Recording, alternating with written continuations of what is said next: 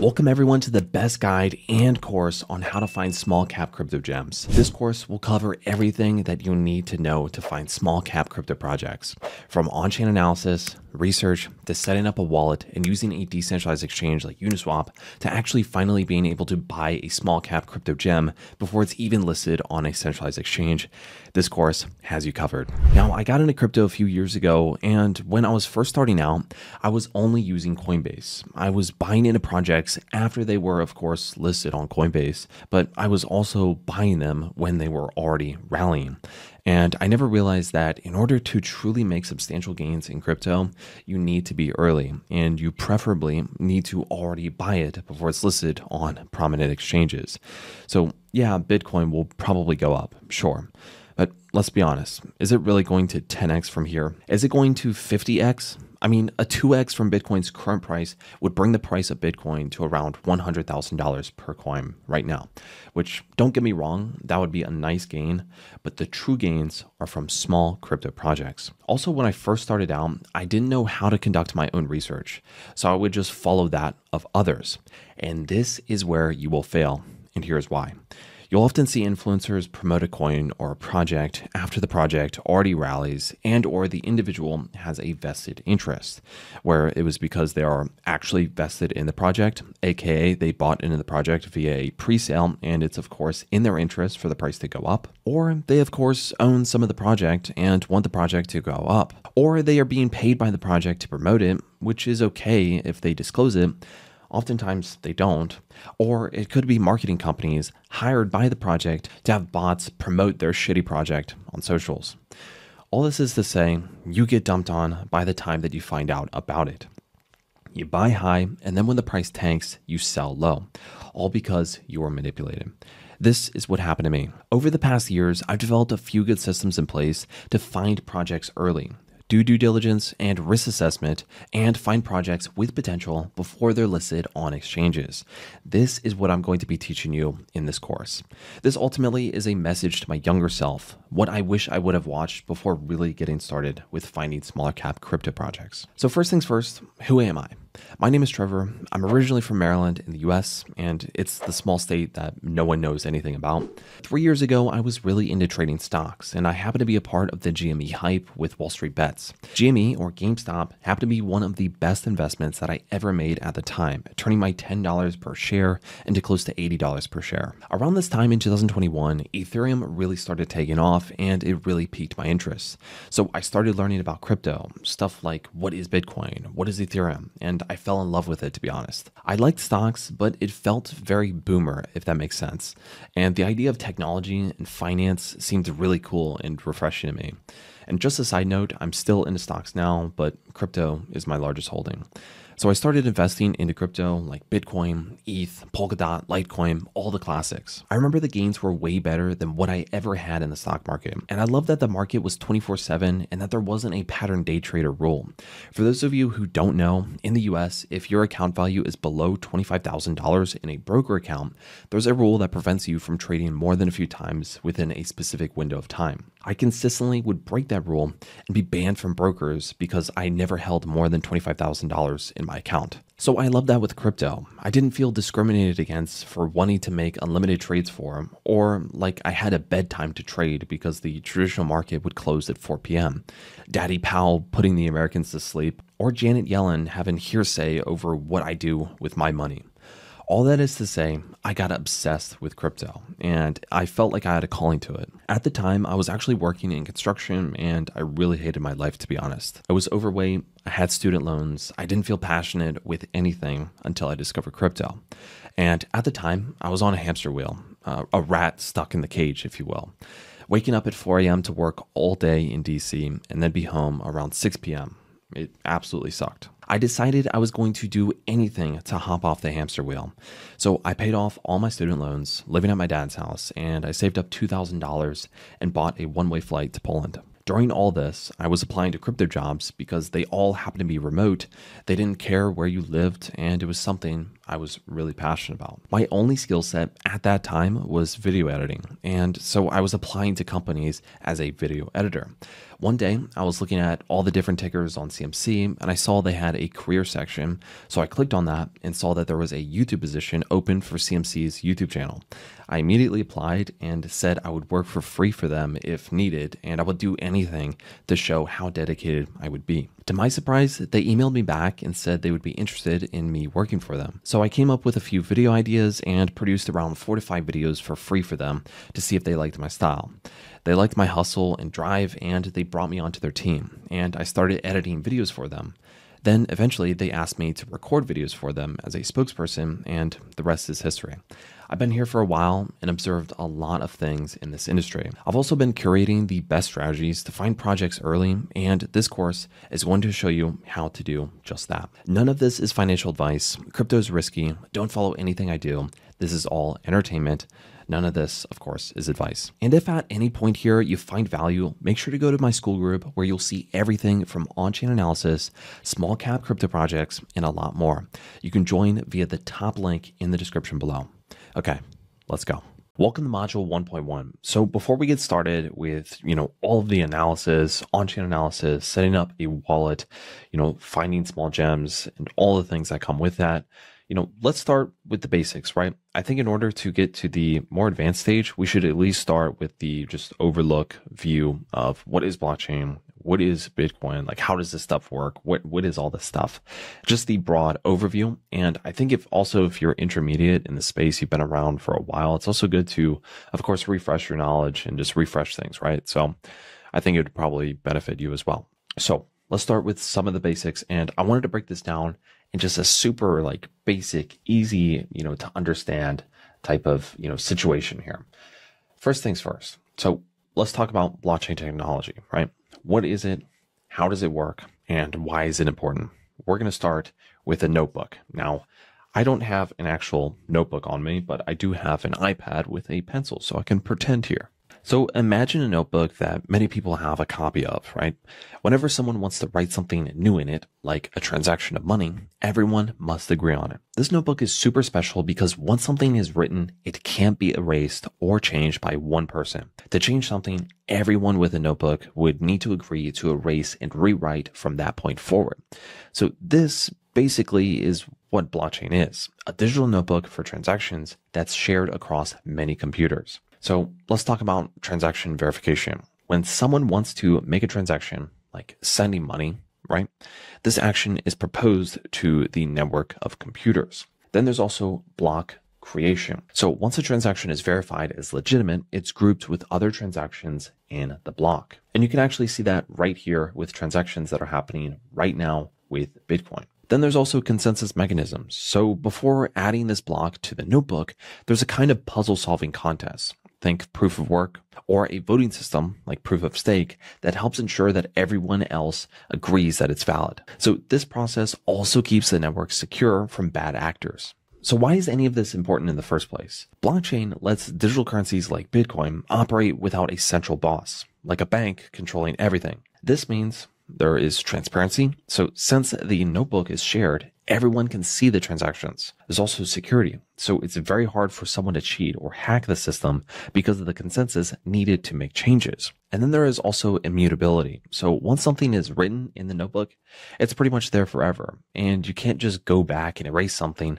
without everyone else knowing and also agreeing. So blockchain is like a secure, shared digital notebook that makes sure that transactions are transparent, secure, and also permanent. Now, let's get into the next. So first of all, understanding cryptocurrencies. What are they?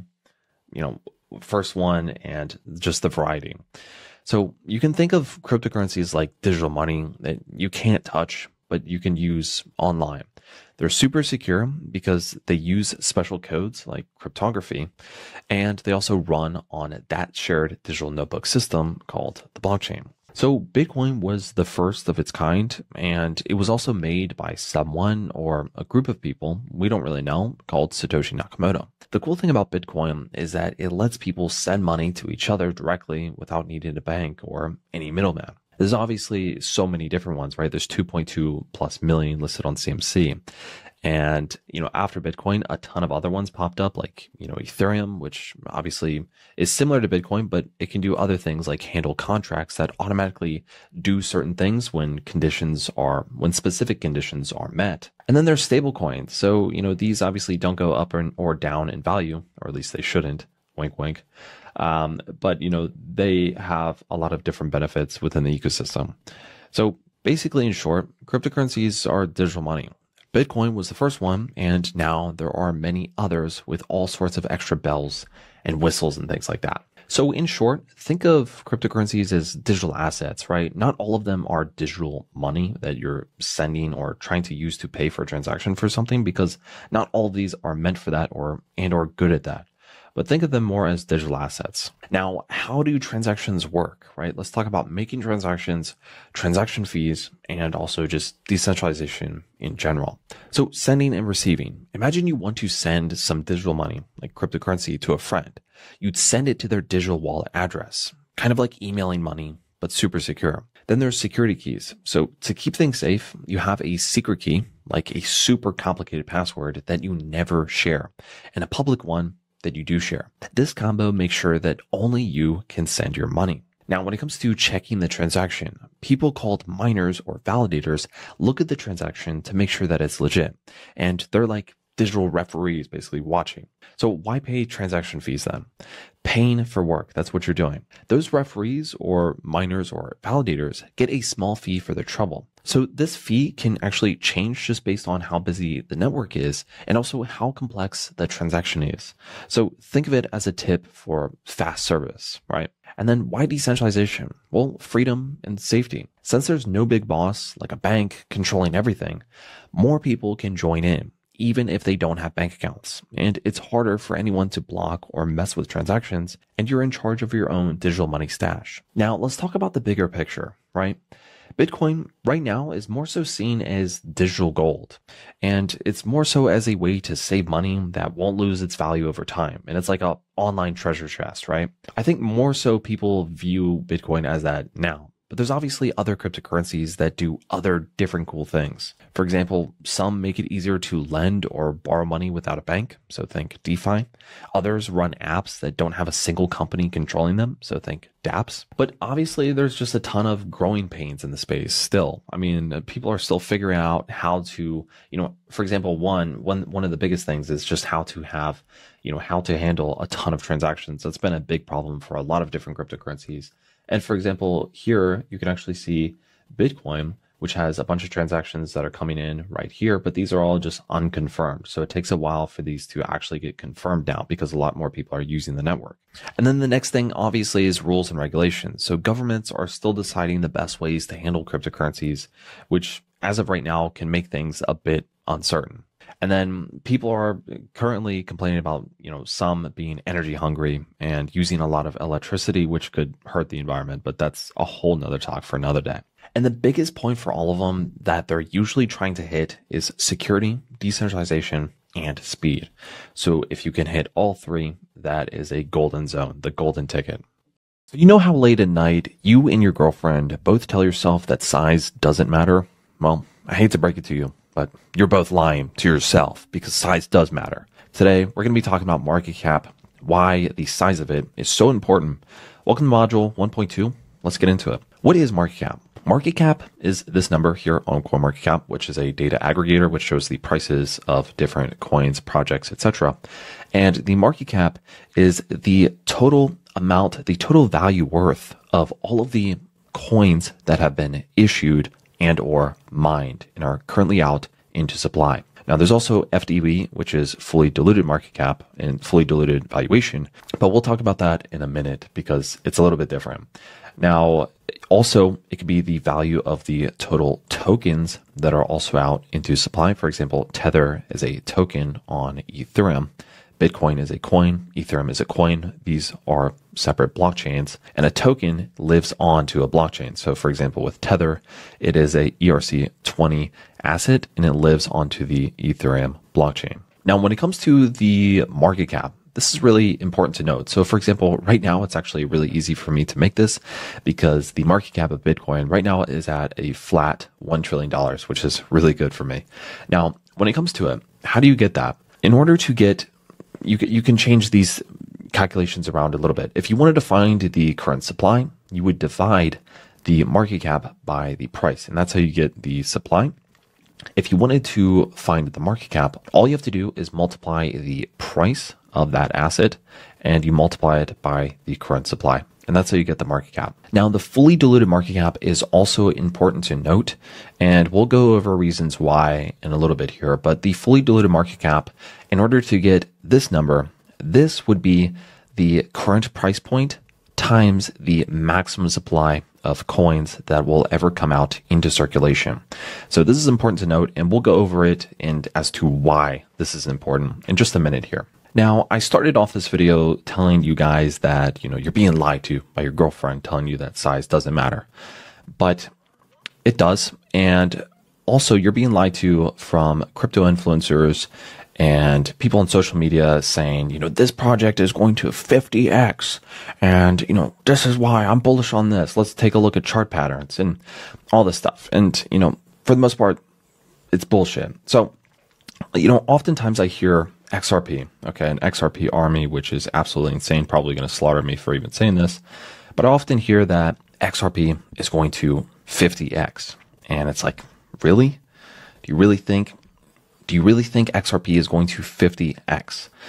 How would we get that? Well, we would times the current price point times 50. So that would bring the price then to $27. Now, which market cap would it have to be at in order to hit that of, for example, $27?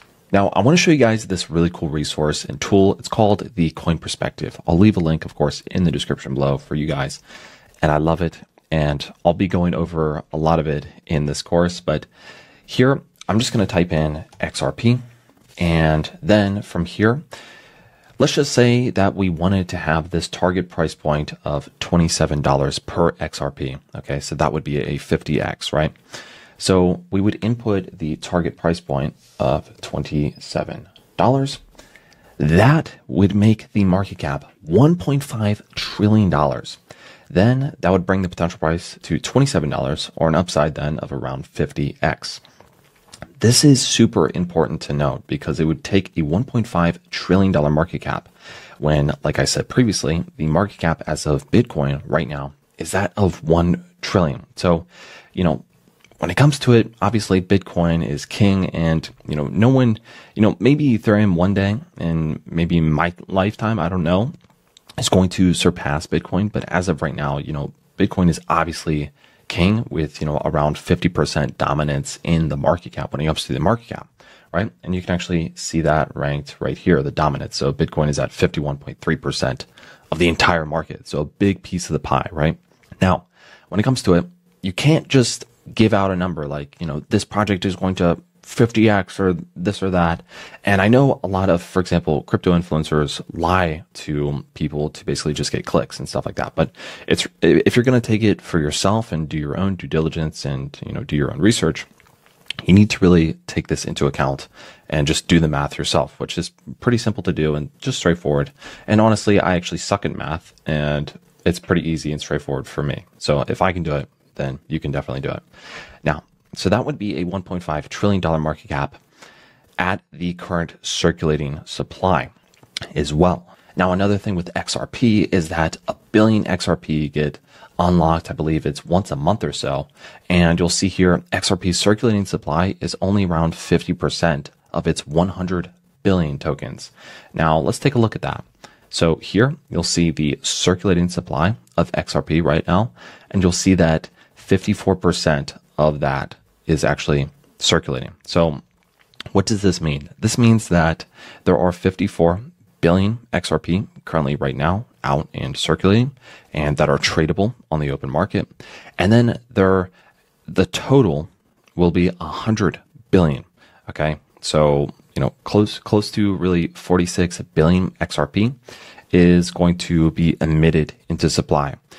This is another thing to note because there's obviously buyers and sellers when it comes to the current price point. But if there's something like inflation and more tokens or coins being emitted into the supply, that will dilute the price point and lower it. And here I'll show you guys how that works. So currently XRP has a market cap of 29.6 billion, which is fairly large. And one XRP is worth 54 cents. Let's just hypothetically say if all of the coins were actually out and circulating in the supply of the 100 billion, that would make the current price of one XRP at the current market cap of 29.6 billion to be worth 30 cents. So down quite a bit from 54 cents. So the more tokens or coins that enter the supply will basically dilute the price point of that project. And this is really important to note. So then let's just hypothetically go back to this 50x, all right? You're thinking that it's going to go to $27. You're getting hyped, right? Let's just put that in here. Our target price point, let's just hypothetically say, was $27. That would bring the market cap to $2.7 trillion. Then it would be $27 or an upside of 50x, okay? So this is why you really have to set realistic expectations. And I know, a lot of crypto influencers and, people you see on social media are going to over exaggerate for clicks, but you yourself have to just get down to the basics of math when it comes to this, because a $2.7 trillion, market cap for this project is probably not likely to really happen, right? Considering that Bitcoin's right now is at 1 trillion. And then just the total global market cap right now of all the projects is 1.96 trillion. So just, close to, let's just hypothetically say 2 trillion here. So, and this is just saying that this project, just XRP alone, would have 2.7 trillion. So the math doesn't add up here. So it's likely not going to happen. This is important to note, and this is why you have to set expectations accordingly. Now, another project that I want to talk about is Bonfida. Okay, Bonfida is basically the ENS of Solana. So if you don't know what ENS is, Ethereum Name Service, or ENS, is a project that's working on Ethereum. And how it works is basically for your public address, you can set that to a custom domain at .eth. So for example, you can have, Trevor.eth. And here you can send funds to it. For example, if you're sending funds from one address to another, you can send it to Trevor.eth if you have that domain, for example. So you buy domains, and from there, you can use that as your public address. Now, they're also building a couple of different things on Ethereum as well in general, but anyways, that's besides the point. Vitalik Buterin said it's pretty important. So Bonfida is basically the same project. The ticker symbol is also FIDA, and it's basically the equivalent version, but on Solana. Now, that's all besides the point, because I just want to show you this project. So currently it has a market cap of $38 million, currently ranked at 635. This number is ranked out of the over 8,000 active cryptocurrencies that are listed and ranked on CMC. Now, it has a market cap of $38 million. And when it comes to the circulating supply, there are 118 that are circulating. And it says here that the total supply will be 991 million. Now, let's take a look at a couple of different things. So the previous all-time high when it comes to price was at $10.87. The all-time high market cap, which if you just toggle on the market cap view here on CMC, you can see that the all-time high market cap was at 487 million. And again, it was over $10 for that price point then.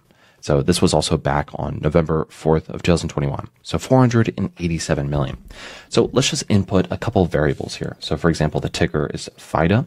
And let's just say if it had that market capitalization of 487 million of that all-time high price point, then where would that take it? So we'll just input that here, 487 million.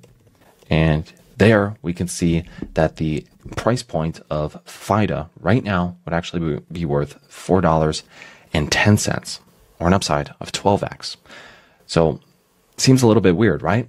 So the previous all-time high price point was at $10.87, but if it had that market cap back then of that previous all-time high, it would actually only bring the price to $4.10, or an upside of 12x. And this is why it's super important to note things like the circulating supply. There is a lot more circulating now than there was previously. And this is the reason that the price has been diluted. Now, this is also another reason why most projects, let me tell you a secret, will probably not hit their previous all-time high prices. It's because there's just a ton of inflation and the supply and the demand will be off. There's not going to be enough buyers to continue the price point, considering that there's just more tokens entering supply, diluting the price, inflating the price, etc.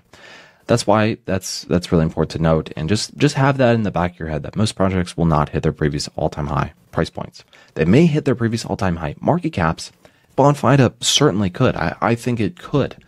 But at the same time, that would bring the price as of right now to $4.10. And who knows in the future when there's more tokens that are out and circulating, that could be lower, even if it had that market cap previously. So that's why market cap and circulating supply are super important to note, and that most people are lying to you when they're saying that this project is going to 50x or 100x.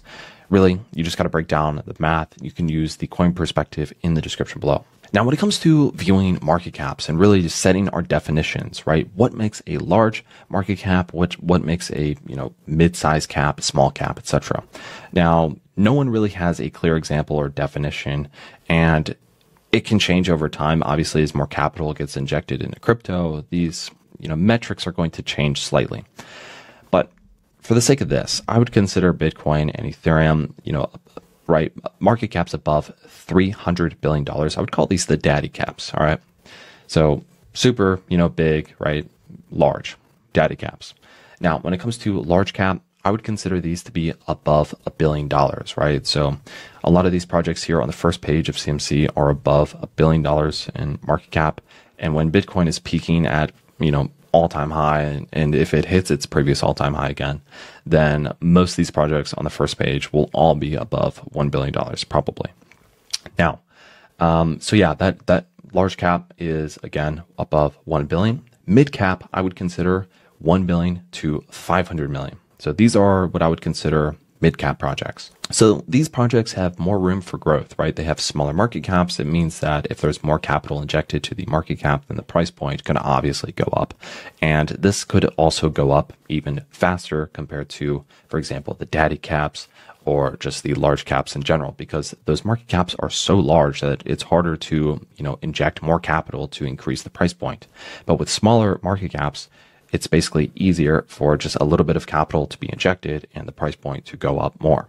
You can also go on, for example, CMC, and then you can click on, for example, filters, and then you can just click on add filter, and here you'll click on market cap, and then you can just set parameters in here.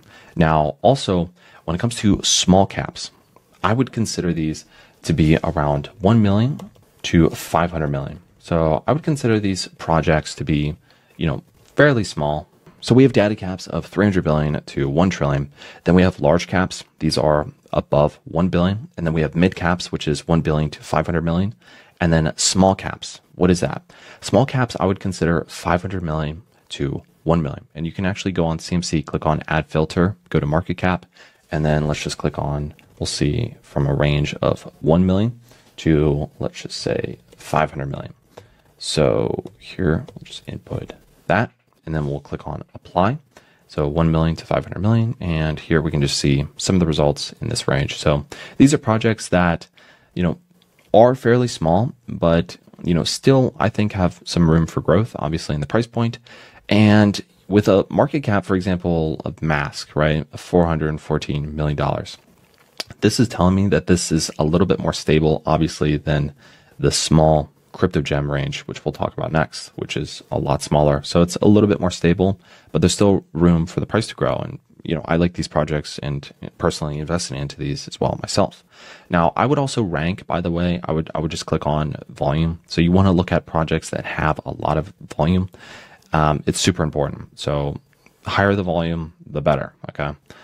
More liquid as well to invest in, less slippage. Now, when it comes to small crypto gems, I would consider these to be 1 to 50 million, which is super small. Now, obviously, this is still bigger than a project that only has a few $100,000 that's invested into, for example, a pre-sale of it, which in the next module, we're going to be talking about pre-sales, ICOs, etc., how projects get funding and different things to note when it comes to that, because that's super important. Also vesting. So we're going to talk about that then in the next module. So stay tuned, buckle up for that. We got a lot of stuff coming. Okay. So yeah, I would define the 1 to 50 million as the small crypto gem range.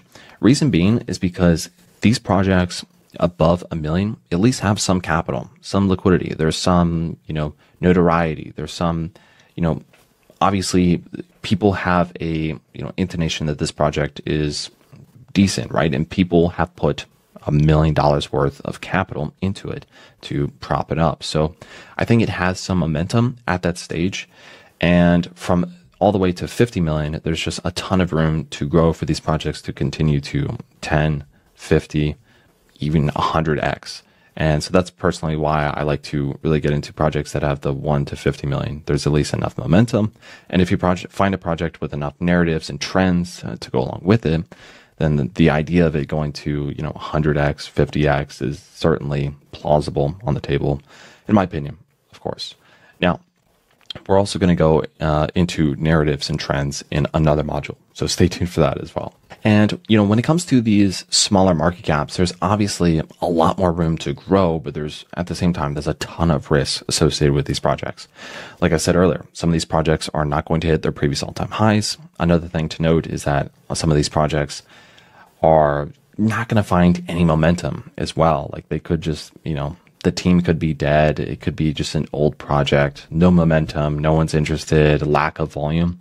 And with that, you have to really, pick and choose the proper ones, which will go obviously more, go into more detail as to, finding and just, for example, I'm going to go over an example of how I would do due diligence, research on a project, and then finally invest and add it to MetaMask and etc., which we'll go over that in the future. So stay tuned. And then the other thing to note is that, when it comes to just the cycles, right? Like we have the bull cycle with bear markets. When it comes to bear markets, I mean, Bitcoin usually and Ethereum and some of the top assets are usually the ones that are better to at least be in, because the other ones will bleed harder against Bitcoin's downfall. So usually a lot of people will sell out all of their altcoins in a bear market. So that's also another important thing to note. All right, module 1.3, the life cycle of a cryptocurrency, from ICO to mainstream adoption. So let's talk about that. First things first, when it comes to a project that, has the idea of, creating a cryptocurrency, what is there? Well, before it used to be just, is this project solving a problem? Now there's also the whole thing of just meme coins, which is another topic. But that's kind of also besides the point, because the main ordeal of a project, usually for the most part, is to solve a problem, right? That's the whole thing. That's why companies are formed. That's why individuals do things, obviously, most of the time, is to solve a problem. So for the most part, when it comes to a company that, or a group of people or coders or just one single person that wants to start a project, the core idea is to solve a problem. So in some cases, maybe it's like, they see a problem of, high transaction fees when it comes to Ethereum, or slow processing times with, for example, Bitcoin, or low security or low decentralization. They want to solve those problems in a project. So they kind of formulate their different ideas and, bring that all together. And then they formulate the white paper, which is basically the birth of the project. That's like the entire idea written out in, an academic format. Usually, if it's a meme coin type of project, usually there is kind of like a BS guide when it comes to the white paper. But yeah, for the most part, it's usually like an academic paper. So for example, Bitcoin's white paper mostly kind of highlights the, the fall and collapse of, the 2008, global economy and all of that. And Satoshi Nakamoto didn't like the idea of the US government having all control over the, USD supply. There was also an unlimited supply and they could just continue to print more and more. So Satoshi saw that as a problem and he wanted to solve it with an idea such as Bitcoin. That's what he did. Now, there's a couple of different ways to, for example, fund a project, right? They get the code out, then they start really rolling and, they're starting to market it. They're starting to bring it to market. And there's a couple of different ways for a project to get a coin into the market. So let's go over that. So when it comes to funding and initial coin offerings, or ICO, or token generation events, These are basically just fundraising methods. And it's also important to note because there's different ways to fundraise a project. Now, there is ICOs, or initial coin offerings. These are projects that sell new cryptocurrency tokens to investors to raise capital, often before the project is fully launched. Then there's also TGEs. So this is the token generation events. And this is similar to ICOs. Projects generate and sell tokens to fund development. This term is often used interchangeably as well with ICO. Then there's private sales. So funding is raised by selling tokens directly to a select group of investors at a predetermined price, typically before the public sale. So these are, think of the early birds, right? The big daddies, usually big funding companies, or they have the network and the know-how to get into these companies super early. Then there's IEOs, or initial exchange offerings. So instead of selling tokens directly to the public, projects sell them through a cryptocurrency exchange, which conducts the sale and may provide a layer of trust and security with that. So you may have also heard pre-sale. So what is pre-sale versus ICO? So pre-sale, this is an earlier phase of fundraising that occurs before the ICO. During the pre-sale, tokens are typically sold at a lower price or with other incentives, like bonuses, to attract early investors. The funds raised during a pre-sale might be used to cover initial project costs, including development and marketing expenses leading up to the ICO. Participation in pre-sales is often limited to a select group of investors or requires a higher minimum investment. Then there is ICO, or initial coin offering. So the ICO is the main fundraising event where the project sells its tokens to the general public. The ICO usually happens after the presale and might attract a broader audience. The terms of the ICO are publicly announced, including the token price, the total supply of tokens for sale, and the fundraising goal. ICOs can be open to anyone interested in the project and typically have a lower minimum investment compared to presales. So in essence, while both presales and ICOs are methods of raising funds by selling tokens, a presale occurs first and often targets a more exclusive group of investors under more favorable conditions. The ICO follows the presale and is broader, more public phase of fundraising. Then there's also launchpads. So what is that? A crypto launchpad is also known as a blockchain or ICO launchpad, is a platform that supports new cryptocurrency projects in raising capital and gaining exposure within the crypto community. These platforms are designed to connect innovative crypto projects with potential investors, providing a space where projects can launch their tokens or coins, often through a pre-sale or initial coin offering, before they become available on the broader market. And there's also a couple of different projects that, are currently doing that. And some of these even have tickers. For example, Seedify has a ticker SFund. So this is a project that mostly focuses on the launchpad aspect and IGOs, for example, with Seedify. So here you can see some of the upcoming projects. You can see how much they've raised. You can see if it's a public or if it's a private. You can see the token price. You can also see different things like when is it going to be registered from, and when is it going to end when it comes to registration. So they also list like what the project is about, and if you click on it, you can learn more about it as well. So that's just like one site. Another one also is paid. So this is another launchpad type of project. And another thing to note with these, and this is Ape Launch, another big one, Ape Terminal, also known as the name. And, one thing with these is that some of these have it to where, you invest in these, but then your supply is vested and you actually don't get all of your supply immediately. Matter of fact, usually you have your supply and then the coin comes out into public supply for anyone to buy or sell. But usually after that point, only a certain supply of your tokens will be allowed for you to sell, send, or swap or have. Meanwhile, the rest of your supply that you've invested typically is kind of held on for longer periods of time. And this is also known as like a vested cliff. And typically this is because they don't want people to all of a sudden just hand all their tokens over and then immediately sell all of their tokens because the price went up a lot. So oftentimes projects don't want all of that selling pressure immediately because it looks super bad on the price. And because of that, they make it so you only can have a certain amount of supply given a certain specification of time. So, given a certain date of time that comes up, for example, 6 months or so, then you'll be given a greater allocation of your supply. Another, let's just hypothetically say 6 months comes up, then you get more of your supply, and then you'll be able to sell or do whatever you wish with it. Now, the key functions of a crypto launchpad include project vetting. So launchpads typically conduct due diligence on projects before listing them, then evaluating their potential, team, technology, and business model. This vetting process is intended to protect investors from scams and ensure that only legitimate projects are presented.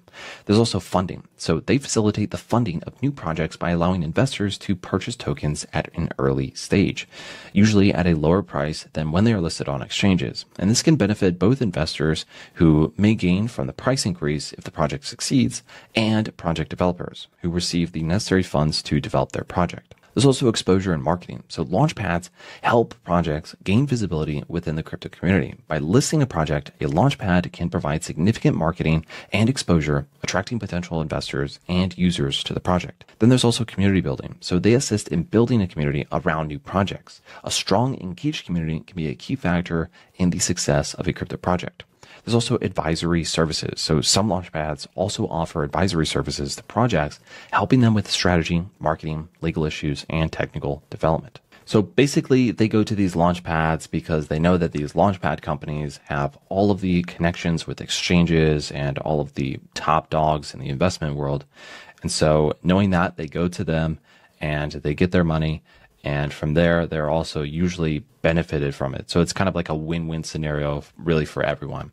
So that's mostly the point of these projects. Now, when it comes to, eventually mainstream adoption and, public initial offerings as well, really you don't see a lot of, stability and eventual maturity with the project until a lot of other potential ecosystem projects get involved with that project as well. So for example, if a project is building a L1, it really doesn't reach maturity until a lot of other projects are building on it and using it and developing on it. This is when maturity starts to form, and a project isn't necessarily like this brand new project, right? So that's kind of how I think of it, at least. Risks and rewards of small cap projects. Let's get into this. We are in module 1.4. Let's dive in. So first things first, this is my personal view, but obviously if you don't take risks, you don't have rewards. And if you don't take large risks, you don't have high rewards. So if you've ever heard of the saying, scared money don't make money, that's basically where this comes from. Now, that's obviously not for me to say that you're supposed to gamble your money away on small projects. Not at all, okay? Now, let's get into just looking at a small cap project, looking at it and just kind of seeing the fundamentals of it, just getting a brief overview and doing some due diligence and just risk assessment on a project. So a project that I like is called MintLayer, and it currently has that market cap below $50 million. Currently it's sitting at $40 million. When we're taking a look at the market cap, it's trading at around 62 cents. There is on CMC a supply of 400 million. This is actually a little bit wrong, and you have to go to the website. I'll show you guys how and what that actually looks like. Now on here, we can see that it's listed on a couple of exchanges, but not the big, main exchanges, like for example, Binance, Coinbase, Kraken. It's not listed on those, or even Bybit. It's only listed on Gate.io or MEXC, which for most projects, these are fairly easy listings to get listed on these exchanges. But overall, it still opens up a decent amount of volume. You can see that even on MEXC, there's $665,000 has just come into this project, buy and sell in the past 24 hours. That's pretty good. And you'll see that that is 46% of the volume as well. And then you'll see that it is actually trading on a DEX like Uniswap. Now, when it comes to this project and just looking at it, we can see that, there's a couple of news articles that have posted about it. We can see here some of the main, the unique selling points about it. And MintLayer is a layer 2 solution that allows users to build a decentralized finance ecosystem rooted in the established network of the Bitcoin blockchain, opening Bitcoin to DeFi, smart contracts, atomic swaps, NFTs, and dApps.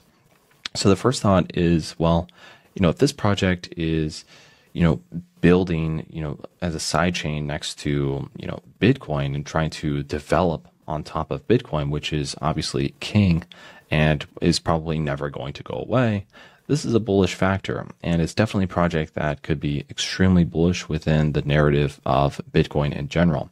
And if you take a look at a project that has built upon Bitcoin security, that is actually Stacks. Stacks also has a market cap of $3.7 billion.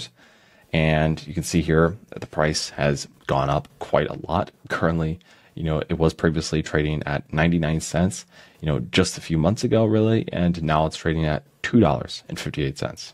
So we can see that there is obviously a need for this project. It's also listed on, for example, Binance, Coinbase, right? Some of the big exchanges, OKX, KuCoin, Bybit, Kraken. So these exchanges have listed it, which kind of says that the project is what it says it is. It says that the contract is actually good, the contract address, and that the tokenomics are fair. And so if these exchanges listed, usually the project is pretty fair for the most part. Now, obviously there's caveats to that. Now, when we're taking a look at, for example, MintLayer, we can see that, compared to this project, Stacks, it's much smaller at only 40 million. And they're also building, for example, atomic swaps. They're building as an L2 solution. And, it seems fairly interesting, when we're taking a look at it on paper. So if we just go to the website here, we can see that, the website looks very good. I mean, I know talking about the website actually seems kind of weird, right? But I've gone to projects that look super promising on paper, and then you go to the website and it just looks like a ghost town, or it looks like your grandfather built it. Those are the projects you probably want to avoid. So overall, the website looks pretty good. It lists all of the different features about the project as well. And so it says tokenization ecosystem, decentralized finance, value transfer and exchange. There's also a wallet that's associated with it. There is staking as well with this. And so it seems quite promising. Now, if you go into it, you can read even more about it. And also, another thing to note is the roadmap. Here, you can see all of the plans for the project in the future. You can see what they've done in the past, from the concept to idea, right, to where they are now, token generation event, and just the launch of everything, the testnet, launch of the mainnet. You can see where they are with everything, and also what they plan to do in the future and beyond, which is also a good thing to note. Now, another thing to take a look at is also just taking a look at the team. And the team being public is not necessarily, something that has to be a thing, right? Because, for example, there's projects that are, have all the good fundamentals that, people have, for example, invested in. For example, one to note is Rune, so Thorchain. This project has a fully anonymous team, and the project also has $1.7 billion of a market cap at the 50th position. And so this project, fully anonymous team, no one knows who they are, who built it. And with that, they have that type of market cap and conviction. So having a public team is not necessarily, the be all end all, but at the same time, it is a bullish thing to note with the project. So here you can just take a look at the team members. You can get involved with kind of like who they are. You can see what their socials are. Maybe you want to see, check them out on, for example, LinkedIn. Here you can do that and just take a look at who they are and some of the things that they've done, projects that they've worked on, etc. So that's just one thing to note. And like I said previously, it's not necessarily the be all end all to have a public team, but it is definitely one thing that is definitely, something to note at least. And you can also go to some of their, for example, their socials, for example, like YouTube, and try to see if they have, for example, AMAs or Ask Me Anythings where, for example, the team talks about what they're doing and or is actually active and listing stuff. So here you can see that they've listed a staking guide for their project. And you can also go to their, for example, Twitter is also a good one to note and see just how many followers they have, see, what they're about on here, where they're also based, what they've been tweeting about, have they been active? This is also one thing to note.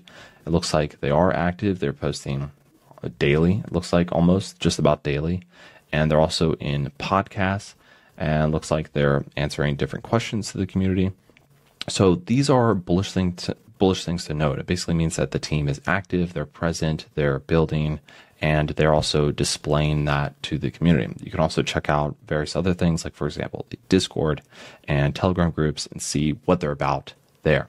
Now, you should also take a look at the website and take a look at the token on there, because this could actually vary from, for example, the listing on CMC. Sometimes they're not fully accurate, and so it's important to at least check the website and see what either their plan is for the fully circulating supply and max total supply, and also the current supply. So here, if we just scroll down, we can actually take a look at some of the pre-seed sales. So that was around just under a percentage of the total supply. We can see that there is a seed sale, another one, so 13.65% of the supply. So these people got in super early for a super cheap price. These people got in early for a cheap price, and more of these got in early for cheap prices. And so there's also long vesting. So this is basically people that have invested into this. So there's 13% of the total coins that have been invested into long vesting. And with this, it basically means that they won't be able to, per the TGE, per the token generation event, they won't be able to sell their supply immediately. They'll have to wait and hold on to it for a specified period of time. There is short vesting, which is obviously just a shorter period of time that they are allowed to get the allocation of their supply that they've initially invested in. And it will obviously be shorter than the longer supply, of course. And then they have some towards marketing and listing. Sometimes it costs thousands and thousands of dollars to get a project listed on exchanges. So that's why some of that's there.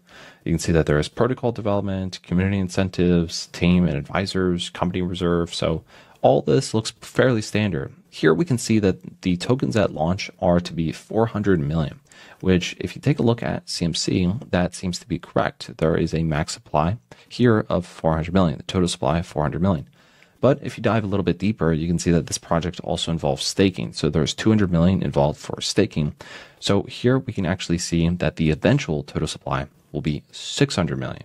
So if we just take a look here, the actual max supply should be 600 million. So this is actually wrong. And so it's important to note this on CMC, that sometimes with small projects, they're not fully listed, or maybe their API keys are not fully correct with actually what the project is saying.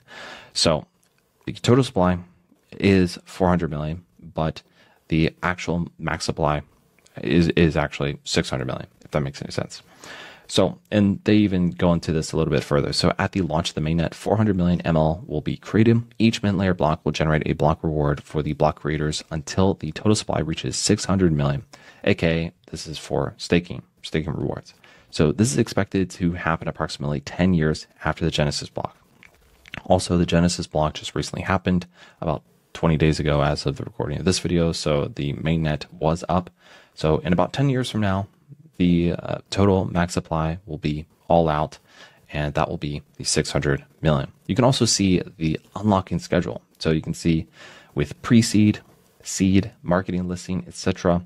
And if you just take a look at this, the token generation event, boom, it started. And then within 3 months, people will get more allocations of their tokens to eventually sell, or maybe hold on to, or do what they want with. So for example, you can see there is the seed and pre-seed. You can see each amount over time that comes into their hands. So this is one thing to note, around 13 to 15 months, it looks like a very large supply will be out for most of the pre-seed and seed people. And then eventually that kind of gets topped off, right? So that's one thing to note, is that more will enter supply and more people will at least have the option to sell. It doesn't, when a lot of people talk about tokens entering supply, it can be bearish, yes. But at the same time, you also need to note that oftentimes a lot of people, it just really depends on the project in general. And if people are still bullish, if there's more buyers than sellers, and what their conviction of the project. For example, some of these people may want to hold on to their tokens. Maybe some of the seed people and pre-seed people that get a hold of their tokens within a year, maybe they just want to hold on to it, hold it for a year or two and see where the price actually goes. Maybe they're super bullish on it and they're holding it for a long time. So that's also one thing to note as well there. So overall, this project seems quite bullish, and it's a project that, well, personally, I'm already invested in. And so that's why, taking a look at all of these features, just from the top of, the website to the tokenomics and stuff, overall, it looks fairly good on paper, right? And so we can even take a look at, for example, because they have a contract on Ethereum, but there is a mainnet. So we can actually see here a couple of other different factors, like the amount of holders here. You can see the holder gain just from, February 8th to just now. On the 22nd, it's up 2.2%. If we take a look at DEX trades, we can also just see, let's just take a look at, for example, if we see any whales, here we can see if we see any whales or big buyers. You can also, another thing to do is not just clicking on this and taking a look at Etherscan alone, but also just copying the address, then going to a website called DEX Tools and then pasting the address here. And if you just take a look at ml/weth or weth, we can take a look at it here and we can see the DEX tool score. And we can see that it's ranked at 99. That's pretty good. It means also taking a look at the contract verified. Yes, it's verified, verified external audits. We can see that there's no honeypot, so lack of scam, basically. So this is whether the token is a honeypot, which means that the token maybe cannot be sold because of the token's contract function. AKA, basically, you buy onto it and then you can't sell it at all. So only the owner can sell to it. That's a honeypot. Sometimes projects list buy or sell tax, which is not a scam. A lot of projects do it to increase incentivizations for the project, to increase development or marketing or different things like that. But, and oftentimes you see like a max of around 5%. Anything more than 5% buy or sell tax is a little bit sketchy, and it's not something I like to really touch. Two projects that I do like that do have buy and sell tax, for example, one, Dione Protocol, that has a buy and sell tax. Another one is OPSEC. That's another one that has a buy and sell tax as well. Here you can also just see community votes, and that doesn't really mean a whole lot or tell you much, but it's definitely one thing to note. And then you can also take a look at just different buy and sells and see if you see any whales or maybe large sellers or something to note. And you can also take a look at their addresses on Etherscan if you want to dive into those a little bit further. So overall, just on paper here, we can see that this project is also pretty decent, right? I mean, there's a decent amount of holders. The holders are growing. It's listed on some mid-tier exchanges. You can see that there's a decent amount of liquidity, volume, and also, a fairly smaller market cap, right below 50 million, but it has the potential to reach much greater comparing it to another one, for example, like Stacks, which is another project building on Bitcoin. Or you can also just see that there is also momentum with the project in general and that people are interested in it, which you can obviously see this here. Now, a community member actually pointed out in the school group this project, Memeonator. It sounds weird to say. And so this is a pre-sale, and how it works is basically you're supposed to invest either with ETH or USDC, and you can actually choose a network. So it can be on, for example, Binance Smart Chain, or it can be, for example, even a debit card if you so choose. Now, along with that, you are connecting and then you're entering to pay a specific or a specified period. For example, you want 1 ETH worth of these tokens. You can do that here. With this, again, you would have to connect your wallet, and you'd also be in a certain stage. And if we just take a little bit further at this project, obviously it's a meme coin, but you just kind of beg the question, like a couple things. Like, for example, one, like, what's the point of having a pre-sale, having your funds actually locked up and not allowed to even, be able to do what you want with, sell if you so choose.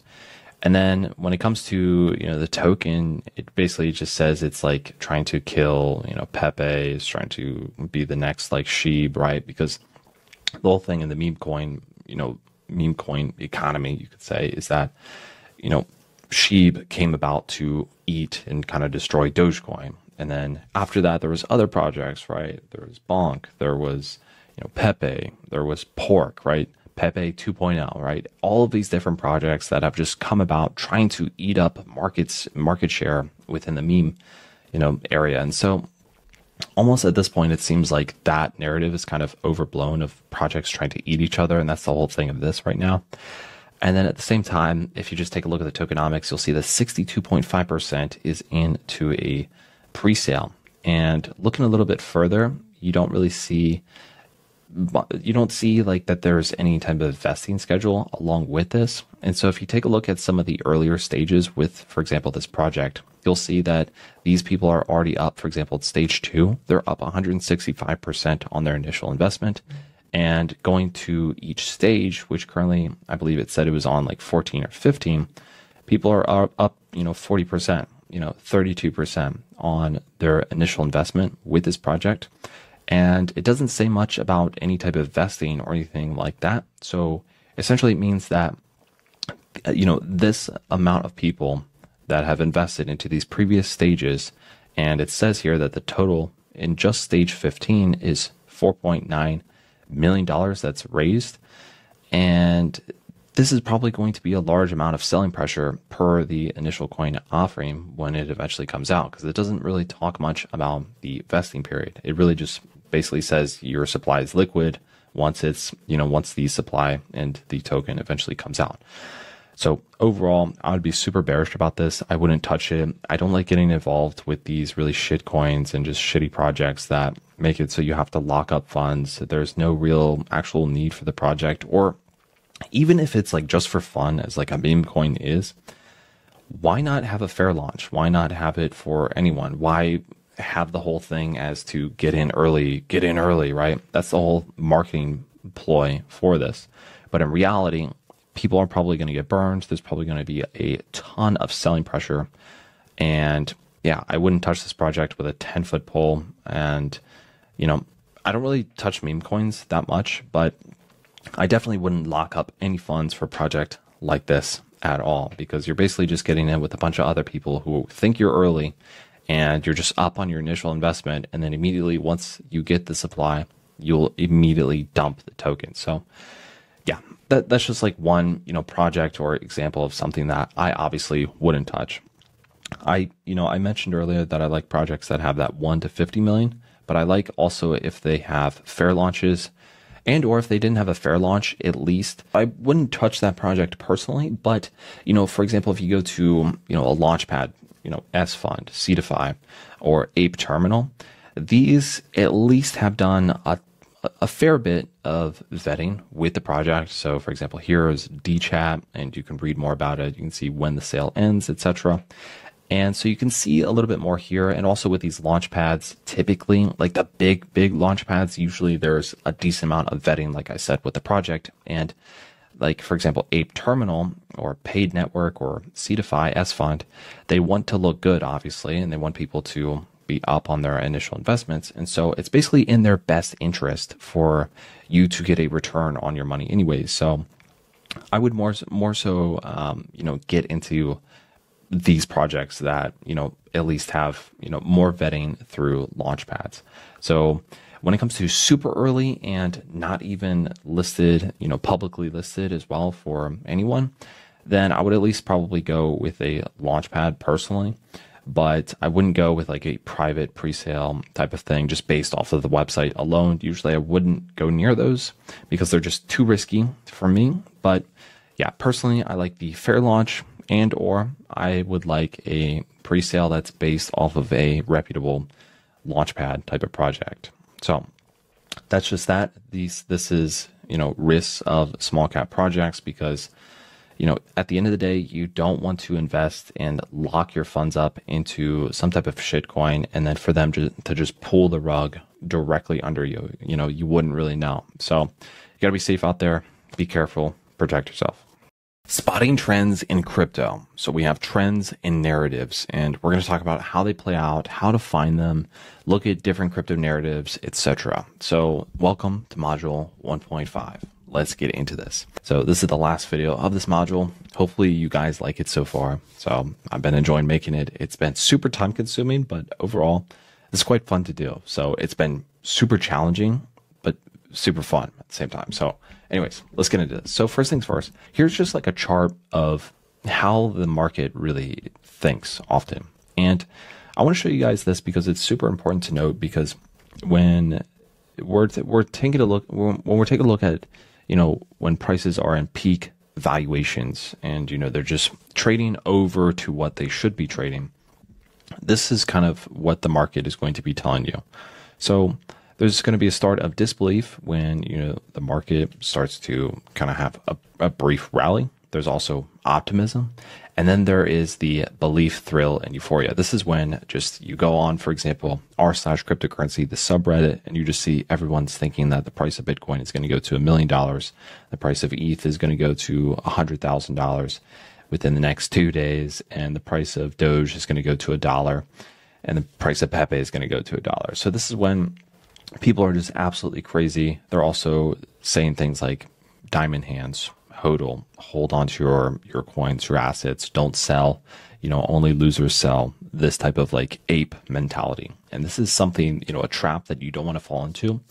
I actually don't even observe anything that's happening on, for example, r/cryptocurrency or even on Twitter. I actually will only look at occasional things that pop up on Twitter of just specific people. But for the most part, I don't even use or waste my time with Reddit or Twitter, because oftentimes you either A, don't know if an account on socials is a bot, and maybe they're actually, maybe a project, a really shitty project, is paying like a company to, have bots and just post the name and say, for example, this ticker I'm super bullish on because of this. And so you basically have to reduce the noise, and you can't really differentiate if you know or don't know the bots on social media. And so oftentimes you don't really want to look at, for example, on Reddit, see what they're saying, because you don't know if they're either invested in the project, they're being paid by the project, or they're bots. Like, you don't know.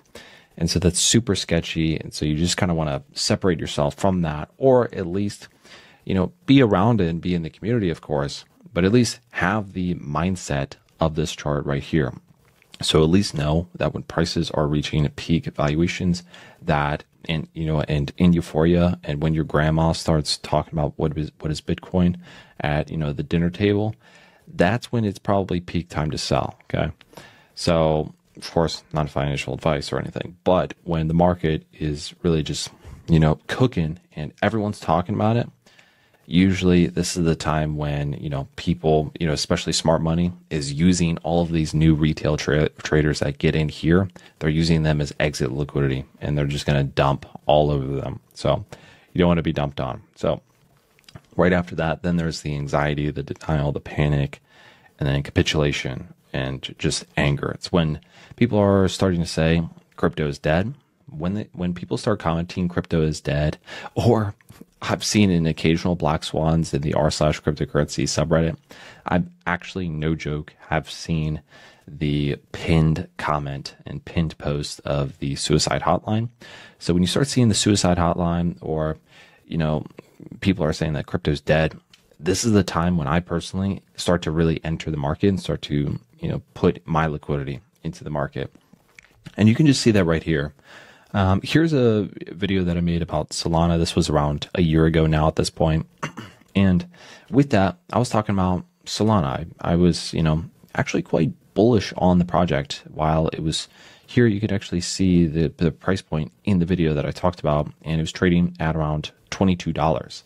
And I was talking about why I'm bullish on it, the Solana Foundation, how it works, tokenomics, and also just like the developers and some key findings that I found as to why I was still, and also acquiring a bullish narrative towards Solana. Now, at the time, Solana was just heavily beat by FTX, right? FTX heavily invested into Solana, and so when FTX came down, the initial thought was that Solana was going to tank and just go to absolute zero, and no one was going to be interested in it anymore.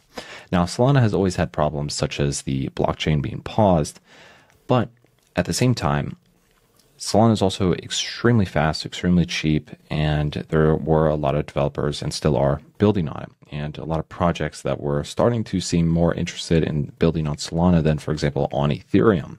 So when I started to see that narrative change, I was thinking, okay, I am bullish on Solana. Now, if you were to go to, for example, Twitter at the time, you would see posts like this from prominent individuals. For example, this guy is also a YouTuber. A lot of people like hearing his advice, but he was saying Solana is now below Tron and even Sheep. Sadly, I think this is EOS 2.0, aka a dead project. Devs don't want to build on a dying infrastructure. Solana projects likely to migrate to EVM L2s. This was on December 27th of 2022. If we take a look at the price of Solana on December 27th of 2022, we can see here that it was trading at and around $9. So basically at the peak bottom, he was basically kicking on it when it was down, and he was super bearish on it. And he's obviously a key KOL, a key opinion leader, right, in the space. And so if you were to see that and then sell right before, it rallies and goes to $100 where it is now, you would have taken the L. And so this is why I don't like to go on Twitter. I don't like to go on Reddit, because at the end of the day, if you kind of just think about the human experience and just, from the psychological level, we're just fed all of these thoughts, and very rarely do we have an original thought of our own. And so it's important to have your own original thoughts and your own original opinions that you have, and that you aren't just fed from other people. And so this is why I try to stay away from things like social media or just Twitter, right, or Reddit. And because at the end of the day, you want to develop your own thought and thesis. And that's what I did in this video. And I'm up a lot in my Solana investment. I actually sold around half of my supply at around $100. It was like $90. I think I sold a large portion of my supply, and I was up quite a lot. So taking profits for me was a good thing at the time.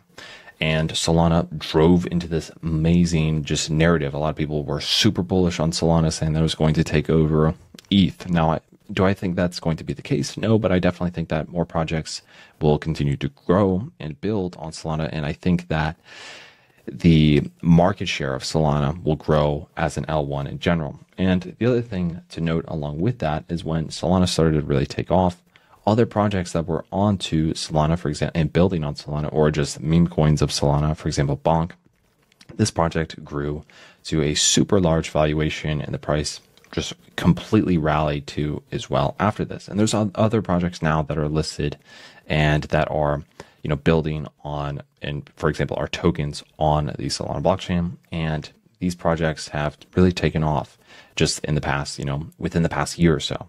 So that's one thing to note, is that when other people are, for example, fearful or, bearish on a project, maybe think the contrarian, maybe be bullish, right? The famous Warren Buffett quote, right? Be fearful when others are greedy, be greedy when others are fearful. So this is also just an important mindset, I think, to have, especially when entering market.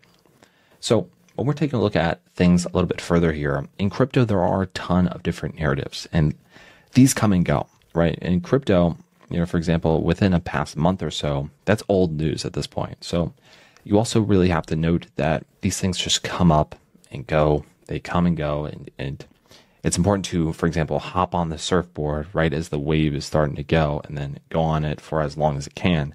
But after a while, it usually kind of at least fades a little bit. So for the most part, for here, we can see on CoinGecko, these are some of the key narratives in 2024. There was, for example, liquid restaking tokens, liquid staking derivatives, blockchain modularity, layer ones, different things like that, layer two optimistic roll-ups, and all of that. These are actually all mostly old news. Now, here's actually a pretty good post about all of the different narratives. This is on Dune Analytics. I can leave a link in the description below for this. Here we can see that there is a list of narratives, also with some of the tokens that represent the narrative as well, and some of the key tokens in these narratives. Now, there's account abstraction, there's AI. This is basically one of the biggest narratives that I'm in right now, that I'm the most bullish on, at least, because I just think AI is going to be one of the key leaders in this bull market. There's also app chain, DeFi blue chips, there's DEX aggregators, domains such as ENS, FIDA, that was one I talked about previously, but it's not listed on here. GambleFi, right? Blockchain bets. There is Rollbit, okay? GameFi, Ape, right? Interoperability, layer ones, L2s. There's meme coins. There's meme 2.0s as well. There's NFTs, real world assets as well, RWAs, privacy, perp decks, tons of stuff. Okay. And you can also read more about some of these big narratives as well and read more about them. And in order to find some of these narratives in key leaders, you need to stay up to date. And this is why I actually think it's really important to be, for example, in a group like my own, which is Crypto Gems, which you'll find in the link in the description below on school.com. And this is my group where I share everything from market analysis to trends, narratives, things like that I see. And so obviously staying up to date is one of the biggest things to obviously find these narratives. And so if you're on, for example, news sources, you'll find narratives and things like that. But at the same time, if you're on news sources, if you're on Twitter, if you're on Reddit, if you're any of those places, you're probably too late. And so, for example, AI is a hot narrative, but it's been taking off now for a while. And so in order to find the narrative before it obviously even happens, or find a narrative where a lot of liquidity or capital is flowing into, you really need to look on chain or look at what funds are doing. So for example, Binance Research posts some of their, their themes for 2024, some of their predictions and things like that. You can read all of the different things that's happening, and they post a ton of on-chain analysis and research along with this. So it's also a cool report to take a look at. You can see all the changes within, for example, layer ones, Bitcoin, and just beyond. There's just a ton of information. And for example, this is 140 pages of analysis that you could read about in charts and try to figure out and develop your own opinions based off of. So different funds, for example, obviously Binance Research is not a fund, but I know Binance does have a part of it that does invest into projects early, and you can take a look at Binance Research, but you can also take a look at other capital funds that are in the crypto space, see what they're bullish on and what they think the narratives could be. So for example, here you can see the top crypto capital firms. So you can see Coinbase Ventures, Binance Labs, KuCoin Ventures, Sequoia, right? All of these. And so for example, one strategy you could have is you go to their websites, see what they're talking about, and also see kind of like what they're shilling. Some of these projects and just, these capital firms are so invested into these projects, and they're literally vested, like they have a locked supply. And so it's up to them to basically shill the project and post it everywhere. They want people to be bullish on it. They want people to invest in it. And if you find those early and find those reports super early of what they're, invested in, that could be a bullish thing to note, because if these big companies like Binance Labs, Coinbase Ventures are, bullish on a specific project and or invested, they obviously want the price to go up. Now, a project that I'm thinking about is actually AltLayer. A lot of people thought that a lot of people were going to be selling their AltLayer supply per the token generation event. And actually, that's not true. A lot of these companies were invested into AltLayer, and it's really up to them to want the price to go obviously up, and they want to shill it as much as possible. They want it to drive a narrative. And so, I'm just a small little shrimp, but at the end of the day, these large whales want to promote a project. They're probably going to be successful doing it. And also usually if they have a good track record in the past of other projects, then they could drive narratives further. Another good place to go to is actually Santiment. Now, Santiment is a on-chain analysis platform, and they share a lot of cool, interesting metrics. They share a lot of charts, and like, for example, here you can see like the price of Bitcoin overlaid on the daily active addresses, and you can see basically a ton of, like, for example, on-chain analysis types of stuff. You can see some social stuff, like if, for example, the social community is super bullish on what's happening right now, you can see different things like that. You can also take a look at the social trends, and you'll see, for example, different either tickers or projects being talked about, and you'll see like the social dominance. And these are really cool things to just kind of take a look at what people are talking about at the minute. But at the same time, if, for example, Santiment is taking data from Twitter and other sources on social media, which they are, and there's tons of bots that are just posting the ticker of, for example, like, I don't know, Jasmine, right? And they're posting that ticker constantly, then it'll show up on here and look more bullish, if that makes any sense. So it's important to also like take it with a grain of salt, let's just say. Now, another platform that I absolutely love is called Nansen, and you do have to pay for it, just like you do have to pay for the Santiment platform. But for me, Nansen is really worth it, and it's going to sound like I'm selling Nansen, but I'm not obviously involved with them at all. I wish I was. I wish I could sell it, because I could easily sell it, but at the same time, I'm not. So, yeah. Nansen is a on-chain analysis platform, and they show a lot of cool stuff. And one of my favorite features is just the token inflow. It's super simple, super easy to use, and it just shows where smart money is being invested in. So this is the smart money emoji that they use, but this is to represent it. Smart money does not mean large money as well. So a lot of people think that smart money basically just means, large capital funds, large investments, and things like that. Not necessarily the case. Smart money can also be medium-sized DEX traders, like $30,000 of a total portfolio balance.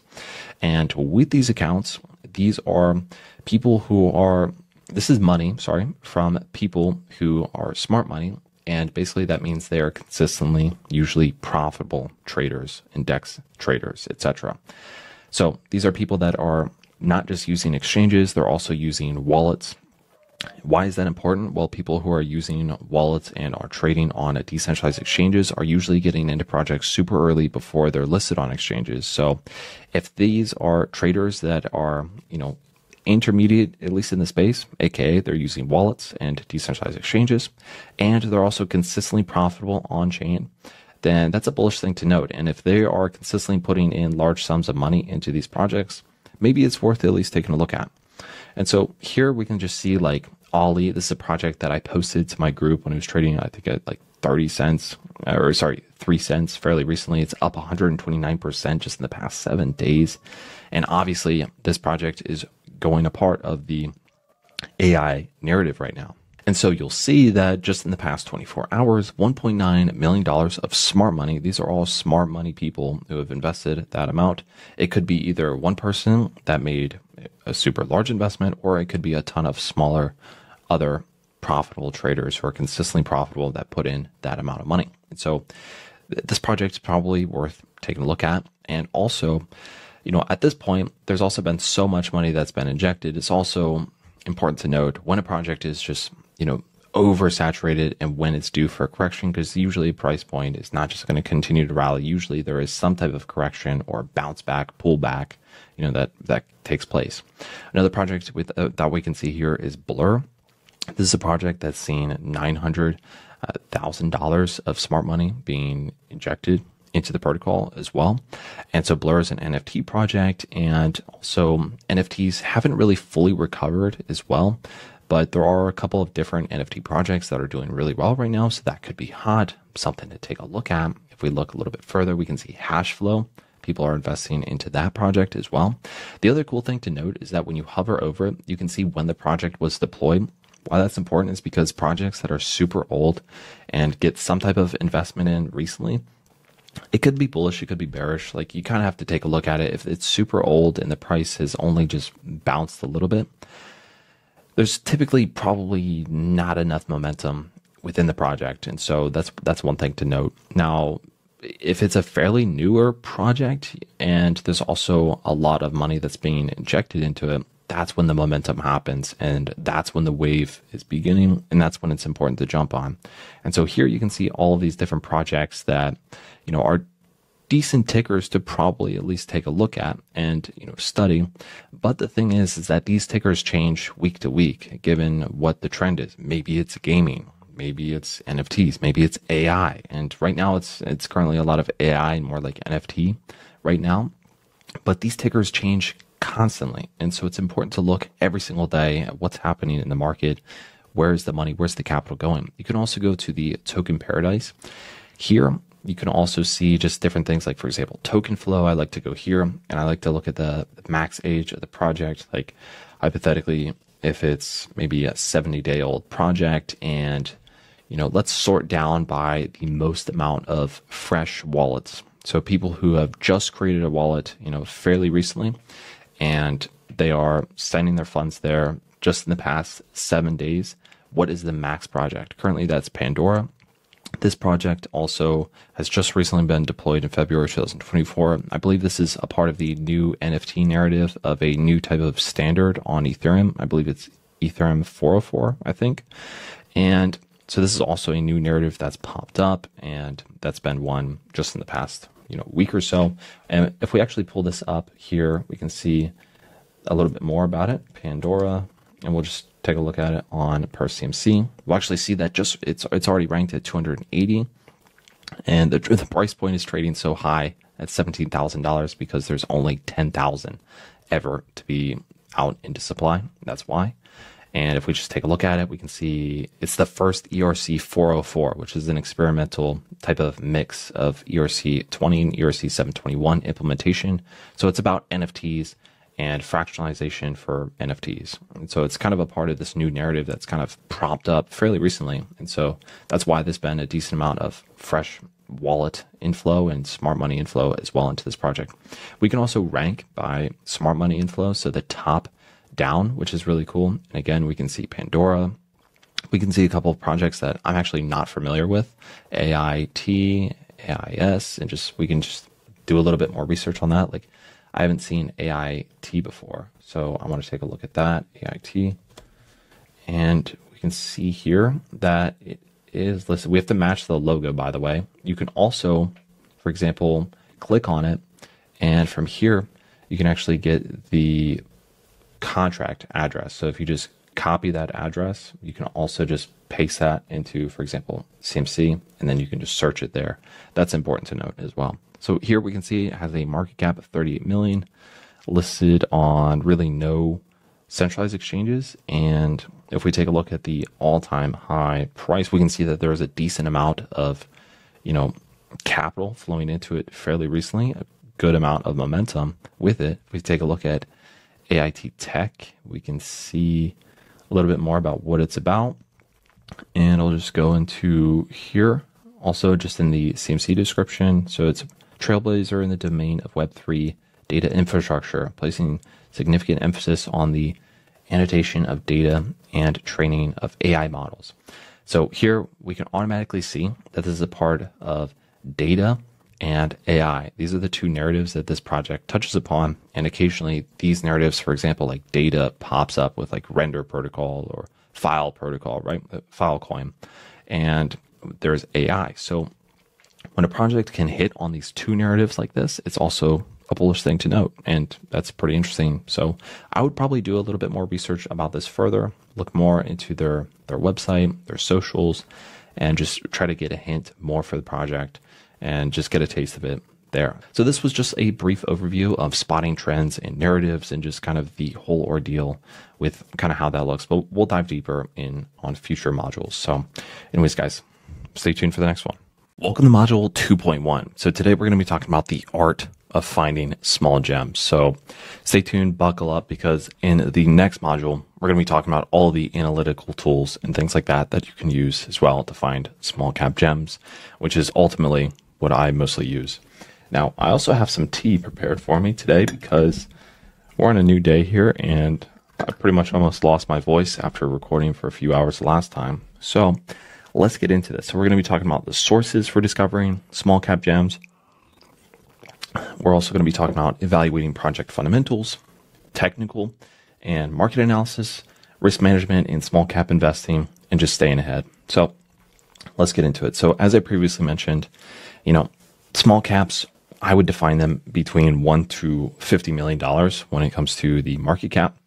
Ultimately, when it comes to social forums, you're probably not going to find them buried on these forums.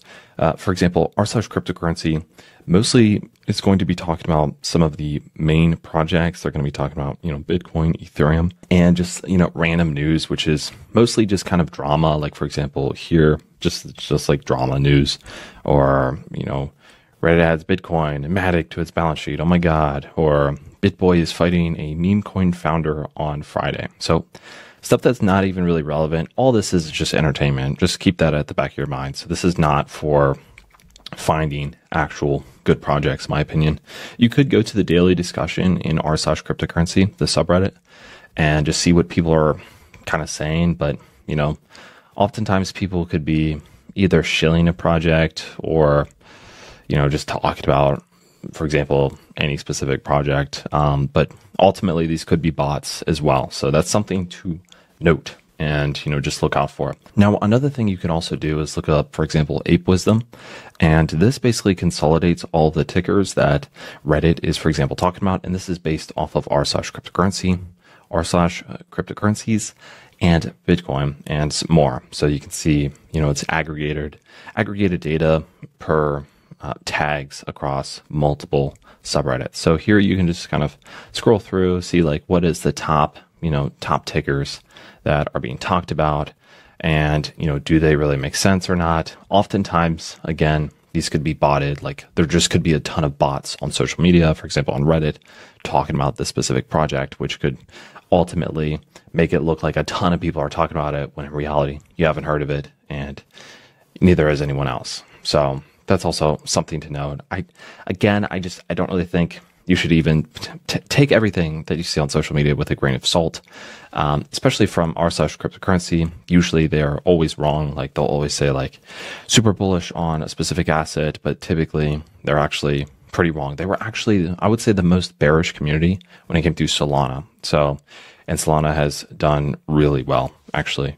So if you would have bought when they were all fearful, you would have been well off. So, personally, I hold a contrarian view towards that. You can also go, like I said previously in another module, to a platform called Sentiment. This is an on-chain analysis platform, which shows a lot of charting and different things like that. And we're going to get into more analytical tools in the next one. But Sentiment is a little bit special because it takes a lot of the social sentiment and it makes it into cool charts. And what I think that Sentiment really shines when it comes to trading futures. So for example, when an asset is talked about a lot on here, usually it's because it's pumping and, it's already overbought. So a strategy that I've had would be to short the assets that get popped up on here, which people are talking about and, are just overbought, or, the narrative is just kind of overdone at that point, and just retail is already into it.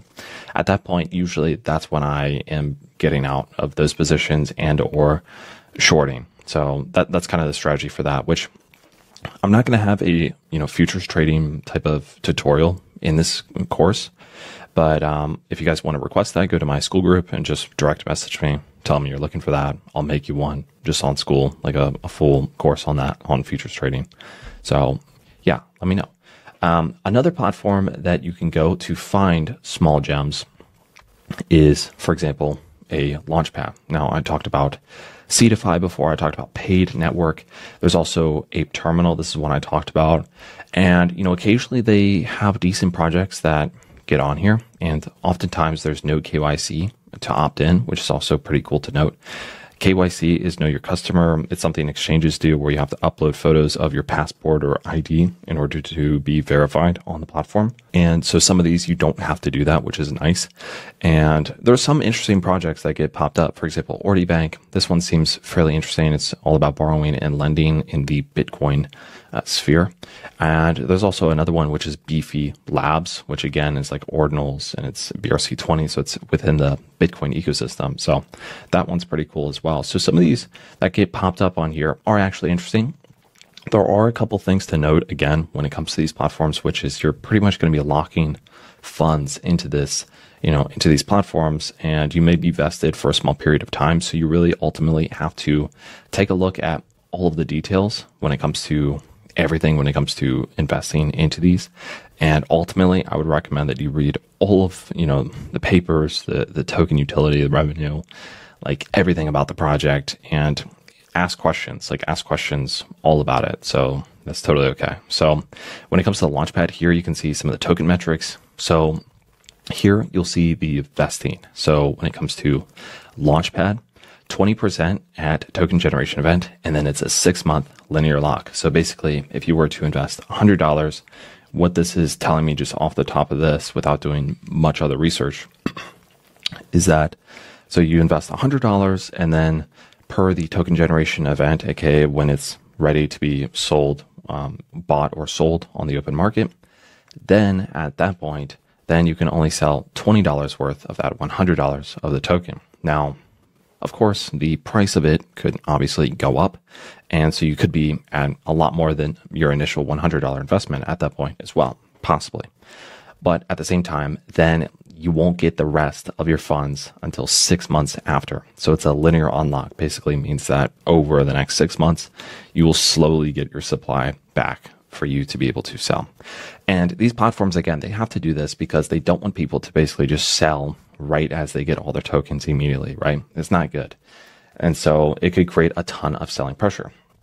Now, one of the most infamous selling pressures off of an initial ICO was Internet Computer, or ICP, right? I always think of it Insane Clown Posse. Now, it's kind of an American cultural phenomenon, ICP, and Insane Clown Posse, but I don't think the rest of the world would know that. So anyways, don't look that up. So when it comes to ICP, right, currently it's trading at $12.60, and back per the initial, token generation event, you can see here it was trading at $428 and immediately fell all the way down to, lows of $31 and even beyond. I mean, it continued to fall to around $5. And there was just so much just bearish pressure on this project. There was a ton of VC firms that got in on it and just immediately sold their entire supply. And ultimately, when a new investor comes into the space and then they see this chart, it doesn't look good, right? And so this is a permanent tattoo of Internet Computer. And ultimately, even though, the technology is really good and I'm bullish on this project, when new investors get into the space, they may not be. And so it doesn't look good. And so basically it's in the project's best interest for there to be a vesting period. So that's kind of why that's there. Now, a couple of things you can do with a project, of course, and I would recommend is looking at the white paper. And for example, Solana's white paper is 32 pages, and it just kind of goes over everything about it from the tokenomics, the consensus mechanism. What you can actually do is just click Control A and just copy, and then just paste it into, for example, ChatGPT. Before you do that, you can write it like, give me a TLDR of this project and how it's better than its competitors and its USP, unique selling points. So how is the project unique? And you can basically just feed it into ChatGPT and see what it says. You can oftentimes get, just a couple sentences about it, or, explanations in a paragraph in a really easy to view format, because oftentimes these papers are extremely, academic, extremely technical. And along with that, it's a lot easier if you can kind of get a TLDR sense, very basic beginner sense from, for example, something like ChatGPT. So here you can see the Solana white paper authored by Anatoly Yakovenko, introduces a novel blockchain, blah, blah, blah, right? Proof of history, consensus mechanism, which is different than others like proof of work or POS, which is definitely one of the main features. Again, proof of history, there's high throughput, security and recovery, efficient consensus, smart contract execution, scalability, performance, reduced latency. So it tells you all the cool things about this project in a really easy to view manner. So if you don't want to spend the time reading a 30-page white paper, you can, of course, just input the white paper to ChatGPT, see what it says about the project as well. Okay, so just by searching Solana team members, I was able to find, a couple of different websites, which basically just shows the team. It's actually also on the Solana website here. I just couldn't find it directly. And so you can read a little bit more about it. You can meet the core team as well if you want to join the community.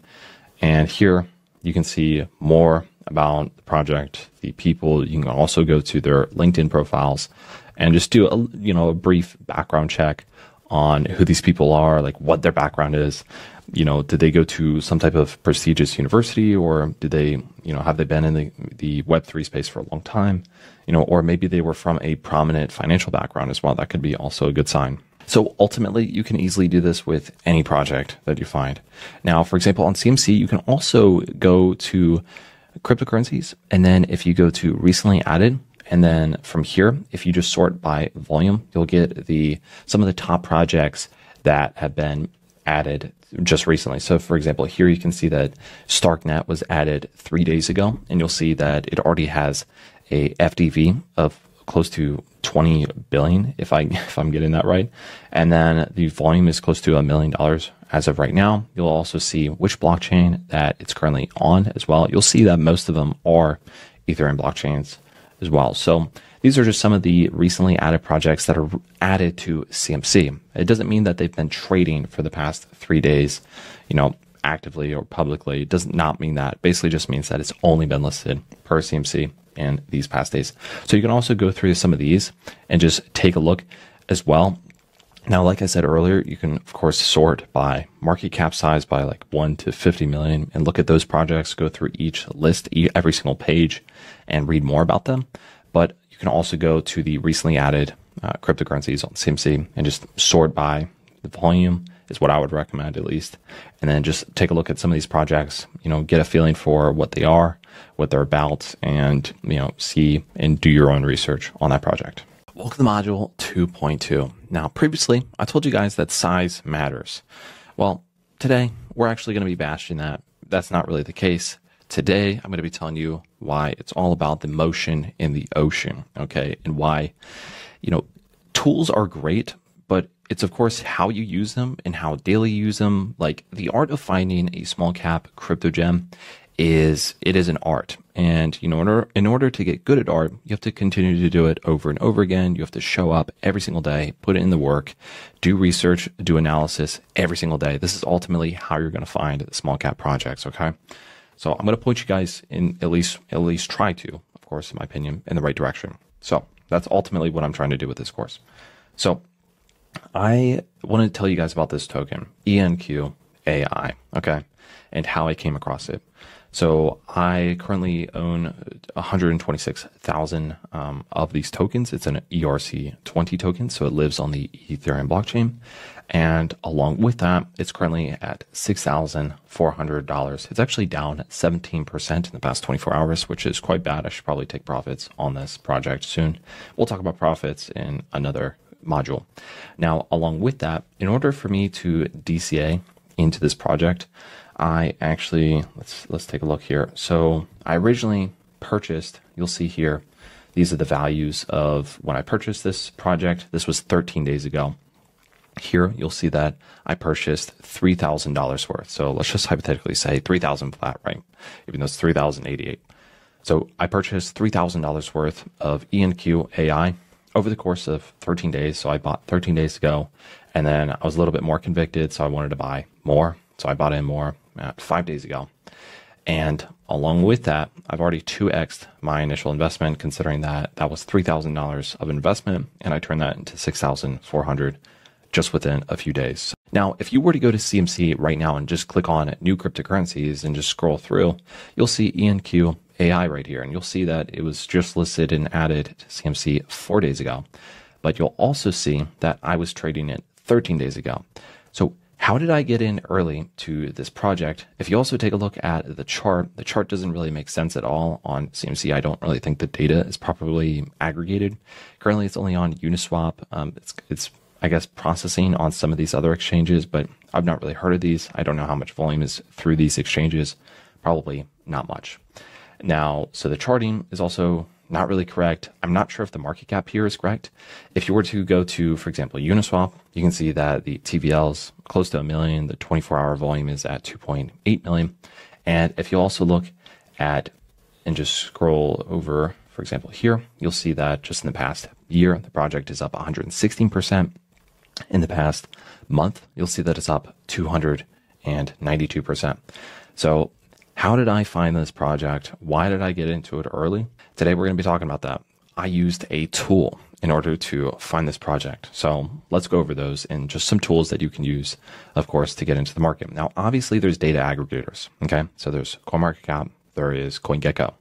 Now, CoinGecko is, you could argue, like a clone of CoinMarketCap. They're both essentially clones over each other. And obviously that's good for the community because it provides, a competitive edge for both these platforms. But ultimately, at the end of the day, I think there's a lot of great features on CoinMarketCap that I'm personally obviously a fan of. And there is one thing to note when it comes to CoinGecko.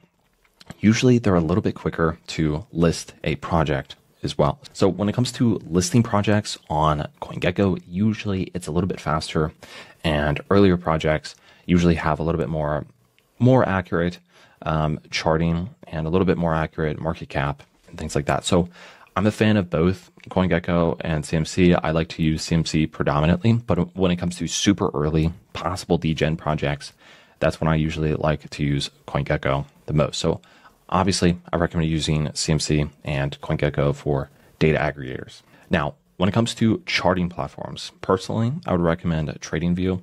I believe you have to have a type of subscription as well for this platform. In my opinion, it's worth it. And yeah.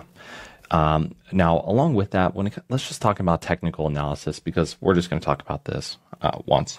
So you'll see some people on YouTube talk about like, oh my God, Bitcoin is, going to its previous all-time high, and, it's battling, against previous, resistance, and now it's falling at support. And, let's just draw, some lines here, and oh my God, it's up, down, up, down. Oh, this up, down, cross the RSI, and of course over the MACD. And that for that reason, it's going to go above everything else. For the most part, that's bullshit. So just don't waste your time looking at that stuff. Of course, I mostly just look at support and resistance. It makes everything easier for me. Some people put on like so many things on their chart and just make it look so confusing and just, all of that. Or you'll see like a lot of people will sell, for example, different trading indicators. Usually all these are simplistic RSI or MACD indicators. RSI and MACD just show when the price or of the asset is, for example, overbought or oversold. You can just go to indicators here, just click on MACD. You'll see moving average, convergence, divergence. And here you can just get a little bit more analysis at when the project could be overbought, oversold, etc.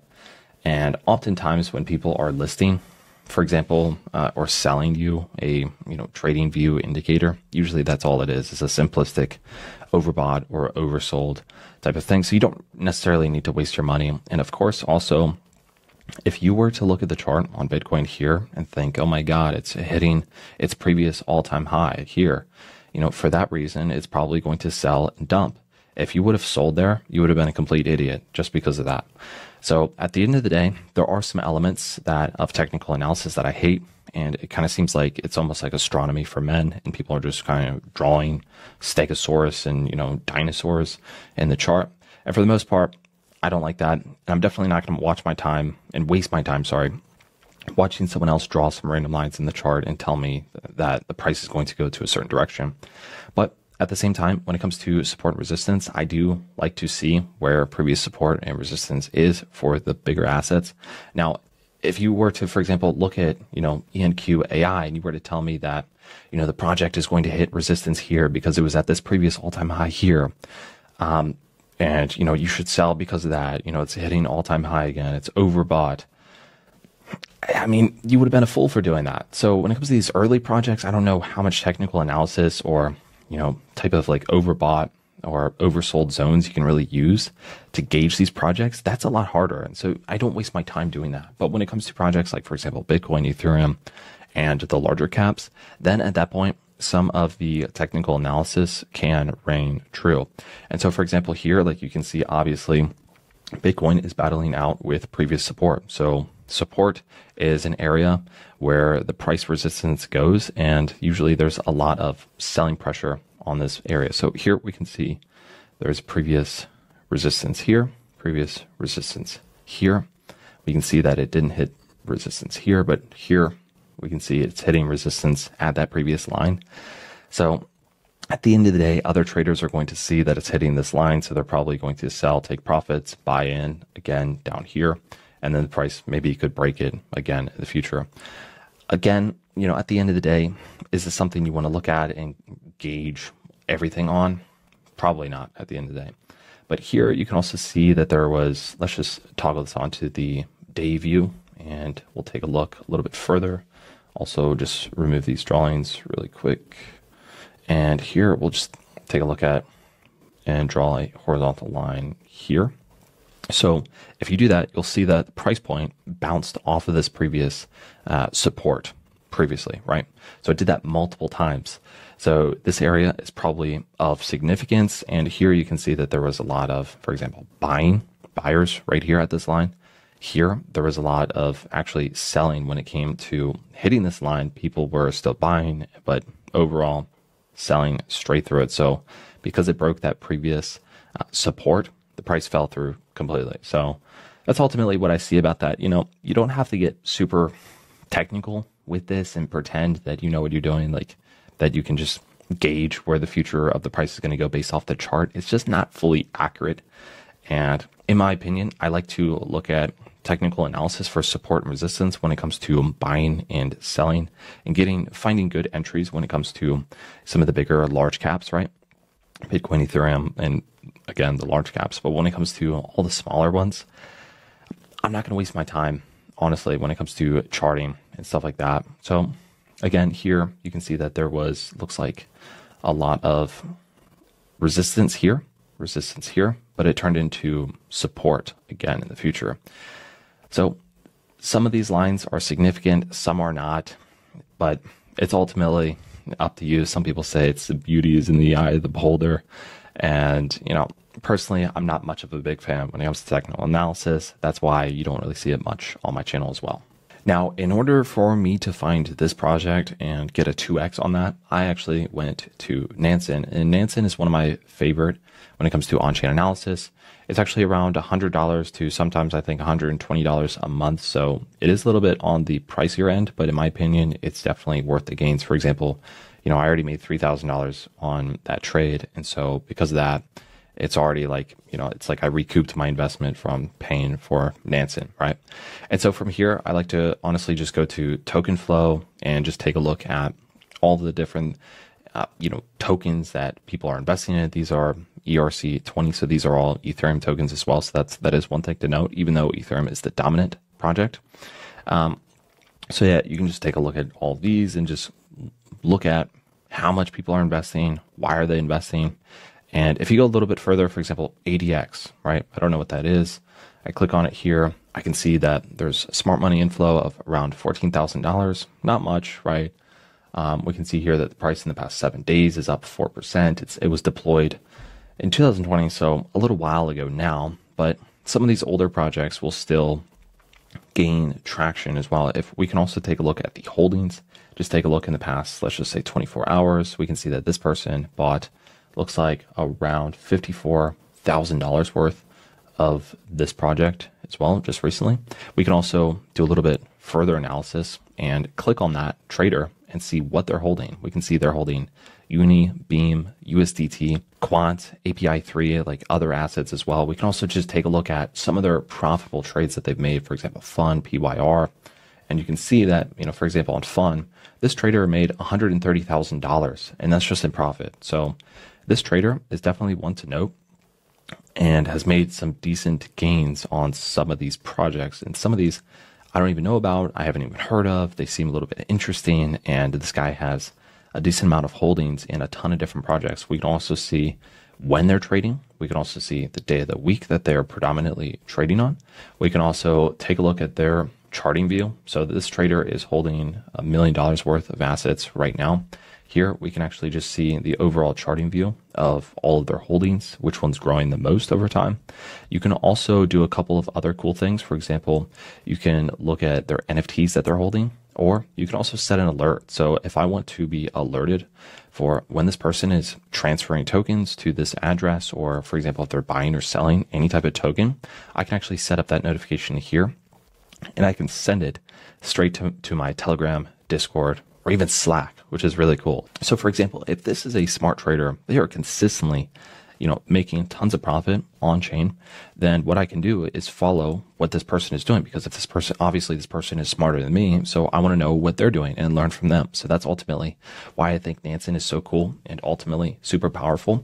Now, of course, you can go the traditional route and go to a, blockchain explorer, like for example, Etherscan. Etherscan is a blockchain explorer for everything Ethereum. So ERC20 assets, you can do a bunch of due diligence and research on. And It's ultimately great, right? You can search addresses. For example, you can search a public address. You can search a token address. You can look at the code, for example, a specific project. Let's go into ENQ AI. So I'll just click on this, and here we'll be brought to Etherscan. Let me get a drink here before I lose my voice again today, because I got another hour or two of recording here. I say that in a fun way, though. I'm having fun. If you guys are having fun, let me know. Now, I'm going to go to, for example, the contract. And from here, similar match source code. So it's a similar source code of another project. Looks like, let me just click on that. And okay, that's interesting. That doesn't necessarily mean it's a bad thing. That token was Gamble. So that may be a bad thing. Here, it also just tells you a bunch of information on the code itself. And you can actually just click on, for example, contract source code, Solidity, and you can just, for example, copy this, and then you can just write, like in ChatGPT, conduct an audit on this source code. And then I'll just paste it in there. And then another cool tool is Dex Tools. And from here, what we can do is we can just go back into this ticker, the symbol, and we'll just copy to clipboard. And then we will just paste it right in here. And we'll just look at this, and we'll see here the Dex tool score. We'll see some of the latest trades, which is pretty nice, because we can see that there's a decent amount of buyers here, right? $5,000, $2,000, $5,000. Here we can see that the contract apparently was verified. It was through an external audit. No to the honeypot scam. There is no buyer sell tax. That's also a good thing to note. So just taking a look at some of the data in here and just taking a look at this score is also something to note that could be beneficial to us. Another one to note is bubble maps. Here, you can also paste the address of this asset.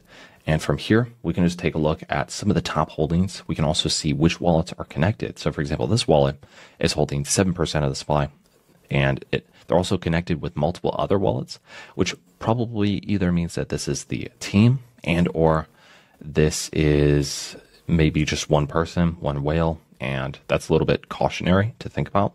But you can also do this with other assets and on other chains. So if you want, Bubble Maps is a really good tool, of course, to use, which I will link in all these tools in the description below if you want to check them out.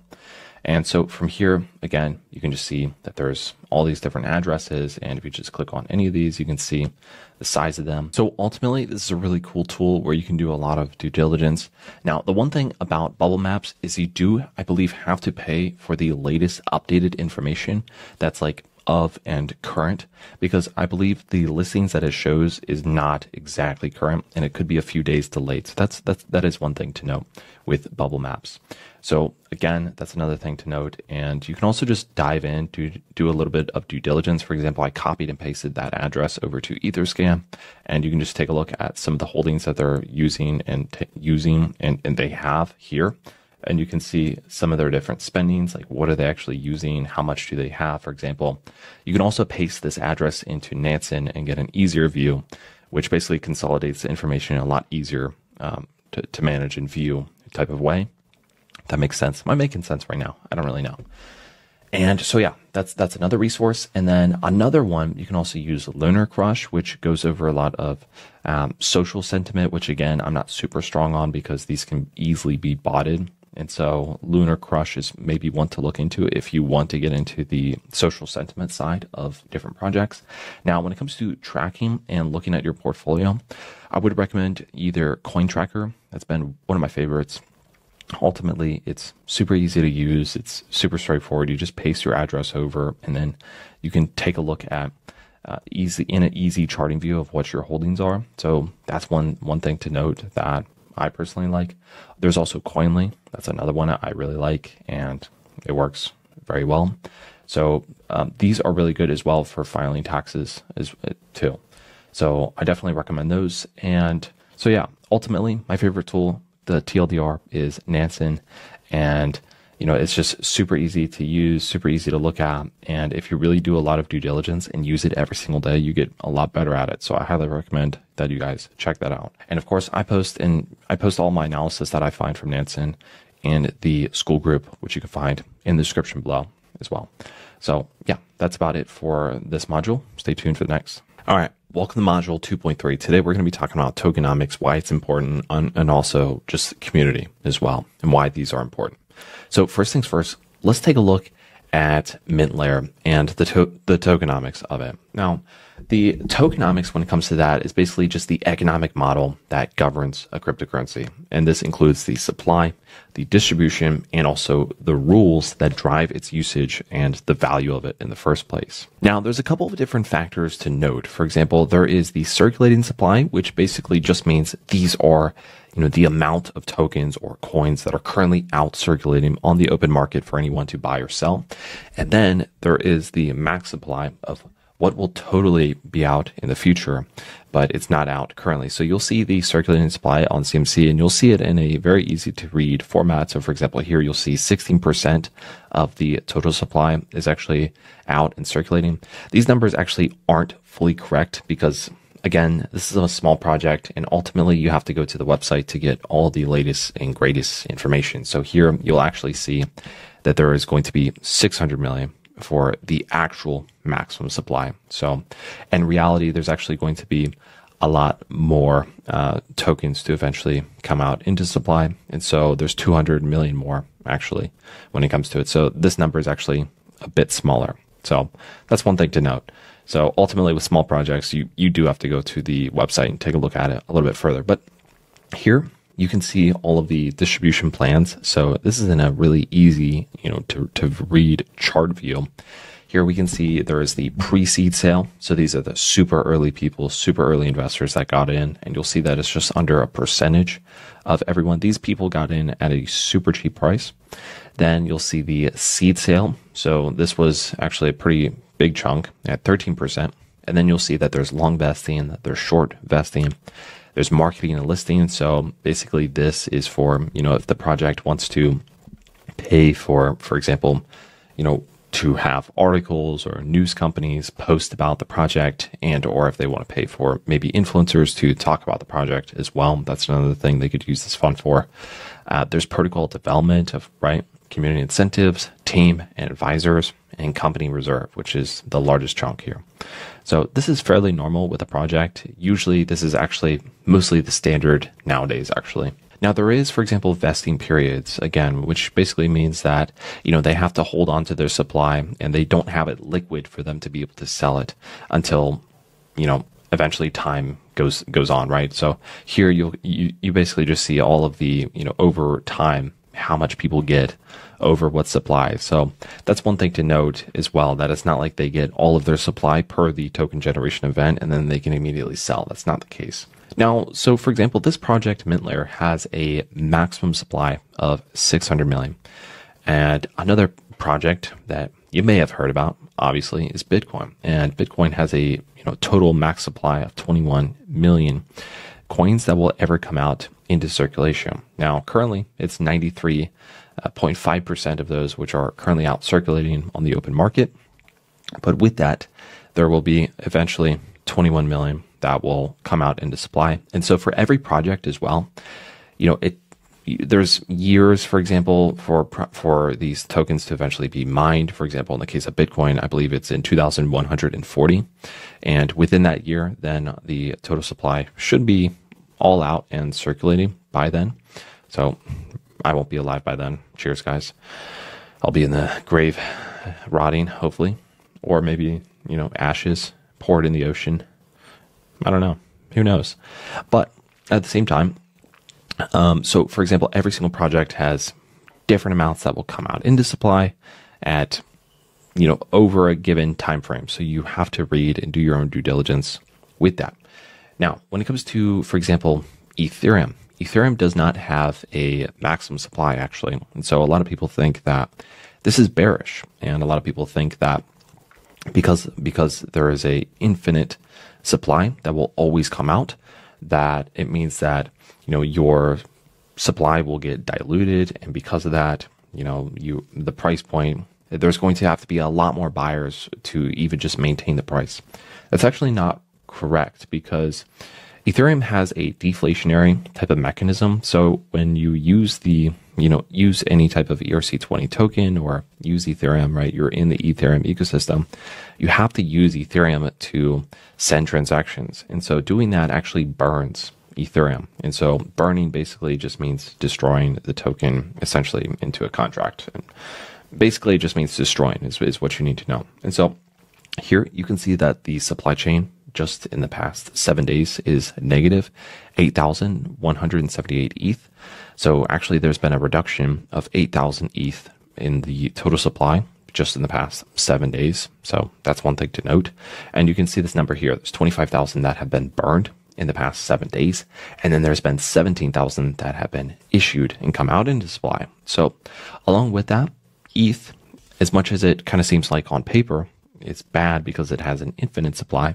At the same time, it's actually deflationary, how that works. So every project is a little bit different, and you ultimately have to do your own due diligence when it comes to that. Now, the ultimate, one of the biggest reasons for a project to have a token or a coin oftentimes is the role of governance. And it allows people to basically vote on decisions that are made within the project. So that's one of the biggest roles of a token usually. Of course, it's, for example, in the case of Ethereum, if you want to send an asset, within the ERC20 space, you have to use Ethereum to do that. So that's one thing. Another thing as well is basically you're just kind of speculating on the price of that asset to go up. So a lot of people will obviously buy that asset and with the expectation that it's going to go up. So that's obviously one of the main reasons, right? I mean, at the end of the day, when people are, injecting their capital into, for example, Doge or Shiba, I mean, do you really think they're trying to get engaged with the ecosystem, or they really care about the true fundamentals of the project? No, I mean, it's a meme coin, right? And people know that at the end of the day. And so it's just like just for fun, and it's just a thing. And so at the end of the day, that's the reason. Now, Doge also has a infinite supply as well. And so you have to read more about the tokenomics and how that works on their website. Now, I've actually seen some projects change their tokenomics over time. So you'll see occasionally, on white papers that they say that there's going to be only a specific amount into supply over a specified period of time, when in reality, in the future, sometimes they actually change that. Maybe sometimes they reduce it. Maybe sometimes they increase that. That depends. So the project has the full control usually to do that, given the contract and the code. So that's also one thing to note, is that sometimes projects do change that over time. So it's important to kind of monitor that. The other thing to note is that, sometimes when it comes to, this is kind of just a little bit off topic, but I just want to talk about it anyways. So I actually brought up this project Myth the other day, and Myth is a interesting project. It's part of the gaming type of, space. Now, Myth on paper seems pretty good. It seems like a really great project in the gaming space. And yeah, there's a whole lot of things a part of it. So it's an interoperable token that's used in these decentralized efforts to provide anyone to participate in the ecosystem, et cetera, mostly made for gaming. And so if you, for example, go to their Twitter, you'll actually see that there's only 4,000 followers. And you'll see that their last posts have really been, in October of 2023, right? This doesn't look good. And so when a project has absolutely no community, there's no one even really viewing these posts or liking them, that doesn't really bode well again. And so I just kind of wanted to reiterate this, is that, for example, if you go to a project like MintLayer, you'll see on their Twitter, you'll see that there is a full community. You'll see that they're posting often, and you'll see that people are really engaged within the ecosystem. And so that's a really bullish thing to note, at least. So it's oftentimes really good to see that a project is staying up to date with their socials and just the community developments as well. And sometimes you'll see here different changes to the tokenomics as well that the company wants to announce publicly. So that's all we have for this module. Welcome to module 3.1. Today we're going to be talking about how to read and understand smart contract audits. So in this video, we're going to talk about what they are, how they work, why they're important, and where to find them, and just do a little bit of basic due diligence when it comes to this. So let's go over that. So we're going to get into a little bit of technical with this one. So first of all, smart contracts are self-executing contracts with the terms of the agreement directly written into code. So basically, they're really important in automating transactions and agreements in a trustless environment, such as, for example, blockchain platforms, right? So that's the whole point of them. Now, the code needs to be audited because people can make code that is nefarious or malicious in some ways that can do harm. For example, honeypot scam, where people buy and are allowed to buy into a token, but they can't sell. This was the whole ordeal with the Squid token that came about. People could buy into it, but they could not sell their tokens except the person who created it. So I wonder what happened to that guy, by the way. That was a big whole scandal. I don't think they ever found out who the person was that created that. So basically, there are audits with smart contracts, and these are pretty important to note when it comes to a project. And really, audits can be done through either security experts, and what they do is they're trying to find vulnerabilities or bugs and other issues and things that could compromise the contract security, performance, or functionality. And there's different types. So there is through either manual code review by experts, there is automated scanning with software tools, and there's also formal verification processes. So for example, here for MintLayer, I'm just going to keep using this because it's an easy example. Here you can see that there is an audit, and that was done by Certic. You can also see when the audit was done per data on CMC. And if you just click on it, then you'll be brought to the Certic page based off of this asset. So here we can see the MintLayer ERC20 token, and we can see the audit that was done on it. We can see that there was a code audit of the full code and the contract. We can also see that there was a KYC. So it means that they did KYC in a background of the team. It basically means that they have to upload photos of the team members. So upload, their passport, say who they are, etc. And so if they can verify that on here, that's also a good thing to note. Here you can just take a look at some of the different scores: governance, market, community, code, and overall it looks really good. You can see that this is actually in the top percentile when it comes to audits over the entire crypto space of audits that Certic has done as well. So that's also a really good thing to note. So, and you can just continue to read into here and see all of the different things that they've passed on in terms of the code and the governance, and just do a lot of your own due diligence with that. So it's definitely one thing to note. Another thing you can do as well is just copy the actual code itself, the contract, right? Just right on here on CMC, and just copy the contract, and then go to a website called Token Sniffer, and then you can just paste that in here. And here you can see the ETH version of it. And if you just paste that in, then you'll see the score. And here it's a 70 out of 100. And if you go to as to why, you'll see at least 95% of the liquidity is locked or burned for at least 15 days. So you can read a little bit more on that. Now, the other thing about this project as well, MintLayer, is that they're actually going to migrate to the mainnet. So it's not going to be on Ethereum in the future as well. So that's one thing to note. You can also go to another website called Dex Tools and just copy and paste the address over here. And again, look to see if there is a honeypot. So for example, that would mean, again, that you could buy into it, but you wouldn't be allowed to sell. So malicious code. And also buy and sell tax, which is not necessarily a bad thing, but if it's greater than 5%, I would at least be a little bit cautious as to why, because it's basically just going into the funds of the contract creator, right? So that's one thing to note. So, and then a couple other things that when we're talking about this, is it's important to kind of figure out who made the audit. Some projects kind of boast about, a project being audited and that it's clean and stuff like that. But if it was done in-house, then obviously that's a little bit sketchy, right? And so if it's done by a famous company, for example, Certic is one of the biggest in the space, then that's a good thing to note. Now, at the end of the day, it's not the be-all, end-all.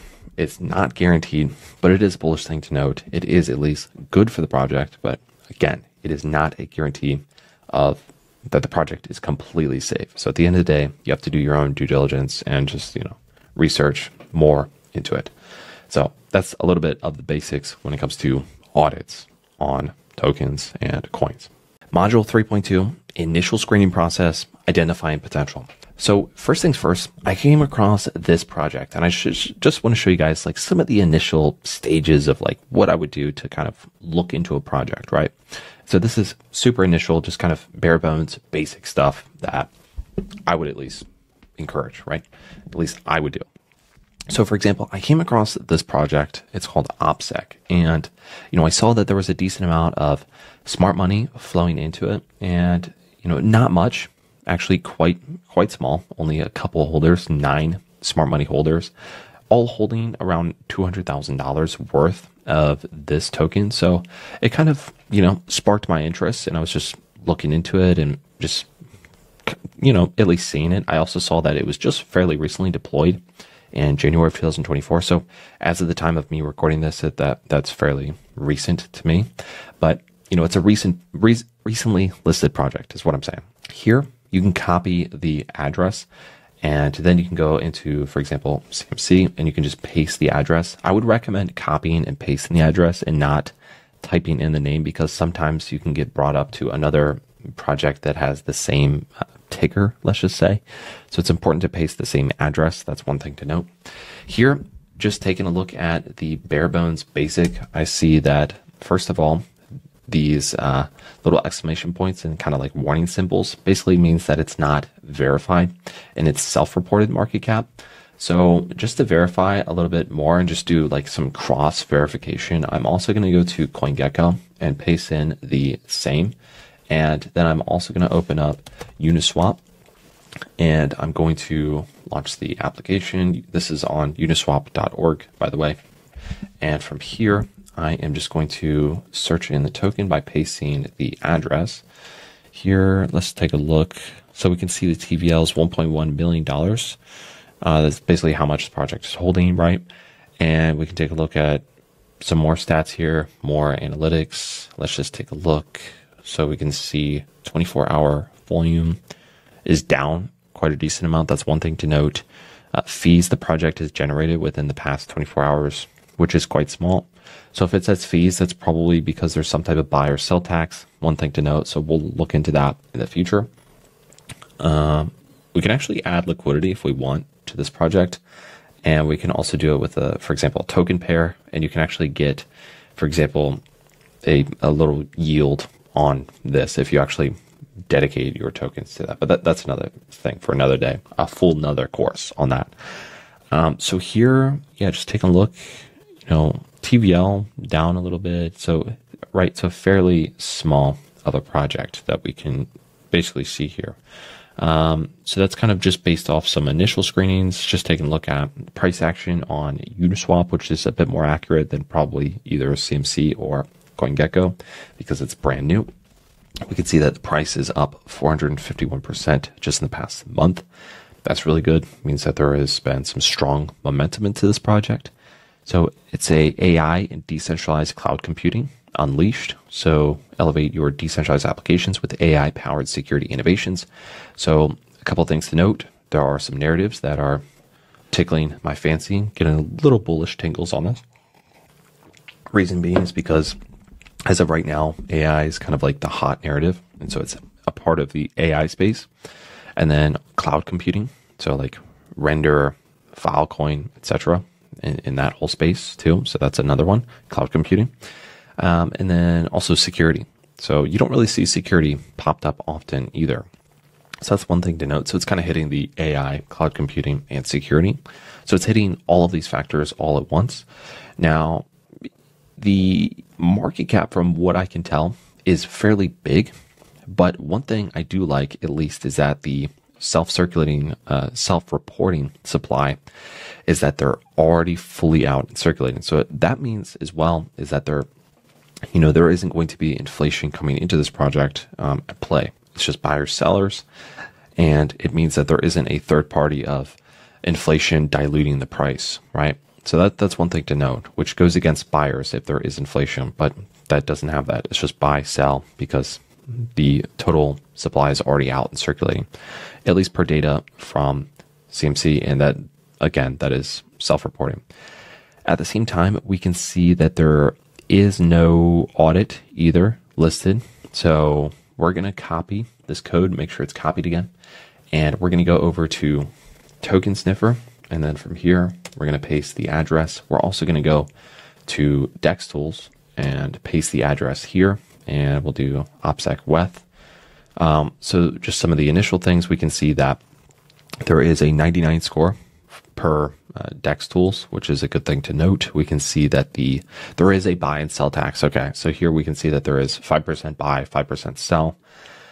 That kind of sucks, right? So if you were to buy $100 worth as of right now, you would get actually $95 worth. And then if you were to immediately sell it, then you would get $90 worth. So that kind of sucks. And then if you also add in the Ethereum gas fees, it also means that you're getting pretty railed if you're a small little shrimp on this project, if you're a small little fish, shrimp. And so ultimately, if you're just going to be trading a few $100s, I wouldn't be doing that with this project just because that ETH gas fees are going up and there is a buy and sell tax. So it basically means, personally, I would minimum put at least $500 into this project, because then you could actually probably get something out of it, right? And so just taking a look at some of the trades, I just kind of look briefly like what's happening. I can see that there are a lot more buys, just what I'm looking at here. We can also take a look at this. If we sort, we can see some of the large whales that are selling. We can see some of the large fish that are buying and some shrimp that are buying as well. These are basically just per size of their holdings. So that's one thing to note. When it comes to that, if we just take a look at the token sniffer and just paste the address in here, we'll take a look and see, okay, token is pending review. So this project is that new that it isn't audited. From what I can tell, it looks like Dex Tools, there is check audits here. You can actually take a look at a couple of the things that I believe these are just software audits of this project. So overall, it looks pretty good on paper. Yeah, so overall, that seems to be pretty good. You can also, if you wanted to see like developer activity, you can go to a website called Crypto Mizu, I think. And you can just either paste the address. This one probably will not be in here. And what it does is it basically aggregates the GitHub activity. And for commits, is it commits or comments? I think it's commits. Yeah, commits, I want to say. I always say that wrong. And it basically just aggregates that information. And so if they can see on chain that, and sorry, not on chain, but through GitHub that people are actually making an effort or developing a project, adding commits to the project, then that shows up here. And so you can see ICP is number one. Actually, there's the most amount of contributors and commits in general to this project. So, but this project, if I were to type in, for example, OPSEC in here, I can't see that. So that is one thing to note. Now, just going back to, for example, CMC, actually on Gecko Terminal, we can see, this is through CoinGecko, we can see pretty much the same things from Dex Tools. So we can just kind of, cross-reference a little bit of, information there. So it's always good to cross-reference stuff based off, especially if the project is super small, right? So it's good to cross-reference. Now, let's take a little bit further of a look. We can see a little bit more. You can actually just read comments. Most of these are kind of spam, or people have big bags of this project, so they're either trying to pump it or sell it. Here, take a look at this. Who the hell is the team behind this? Looks shady and unprofessional. Invest with caution. Could be FUD. If we take a look here, we can see that it's only really listed on decentralized exchanges such as Uniswap.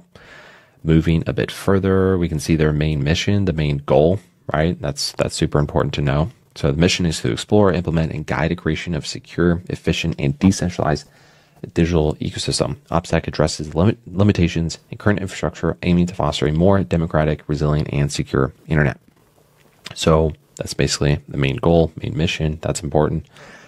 Here, if we just go to just initial check their Twitter, we can see that, okay, there's 12,000 followers. That's decent to note. I'm also just going to copy their their Twitter username based in my URL.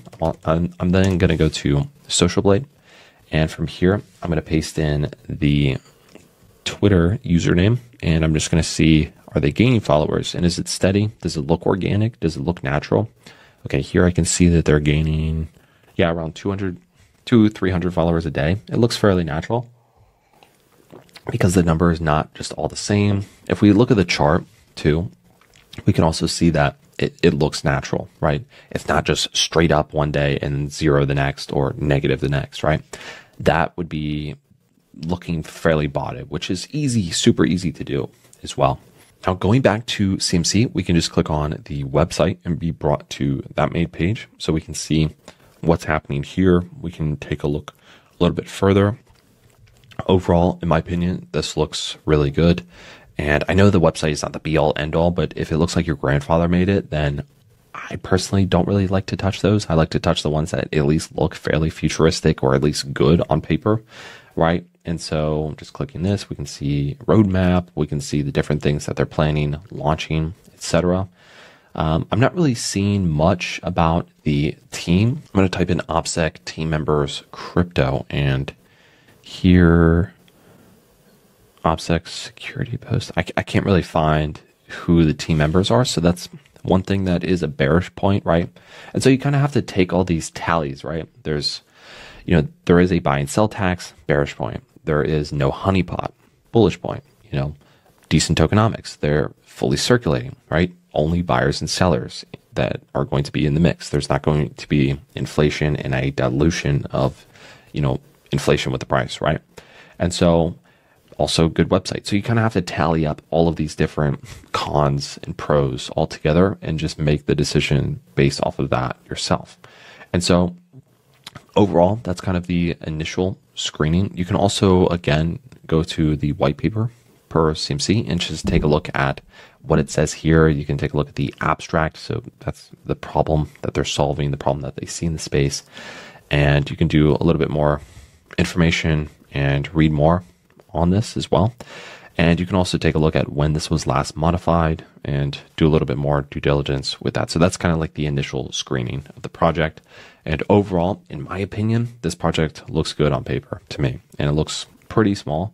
Right now it's in the 661 million from the market cap, but with the supply fully circulating, bullish, and with being quite small, bullish, hitting the couple of narratives and trends, AI, cloud computing, security, bullish as well. So I think it could play a role possibly in this market. And personally, I think the price could increase as well. So I like the project. So that's kind of just like the initial screenings of how I find the project and then what I do when I find it. Module 3.3, this one is super important, identifying red flags and avoiding scams. Super important, obviously. So today, we're going to be talking about everything when it comes to scams. We're just going to be looking at a couple of different examples of things I wouldn't really touch, me personally, of course.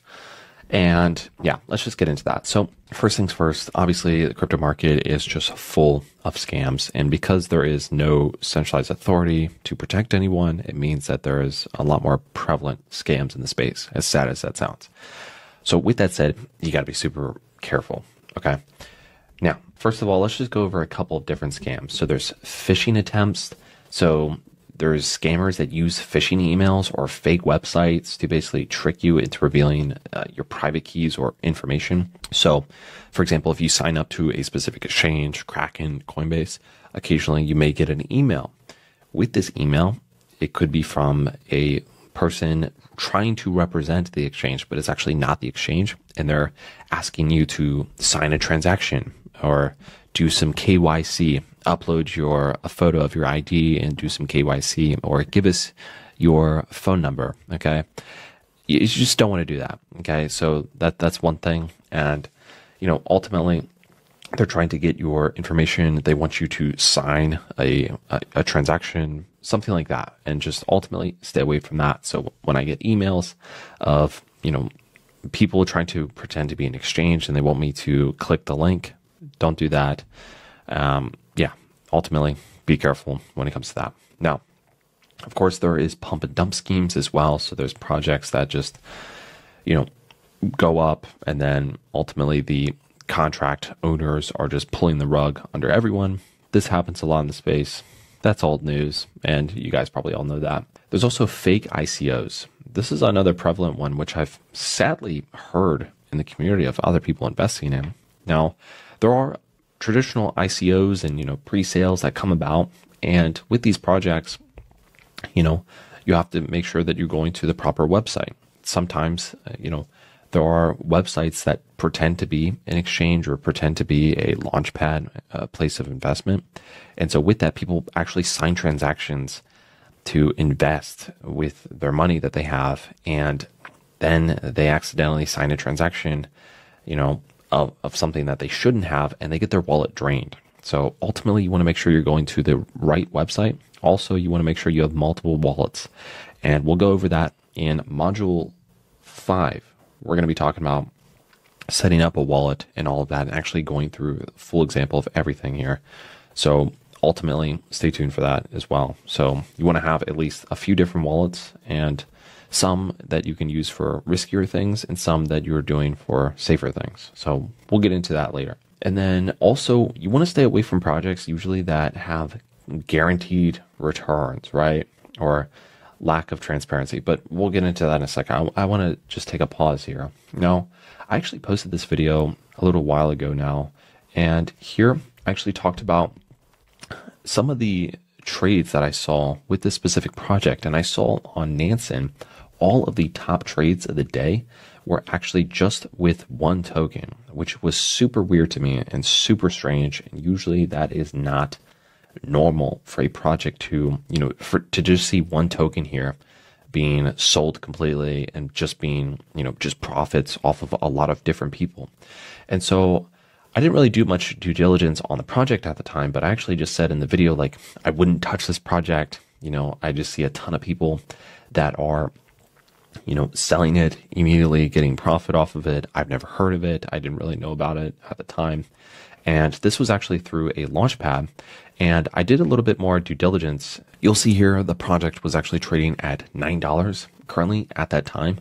And then I was looking at bubble maps actually as well of just the token address and just taking a look at that.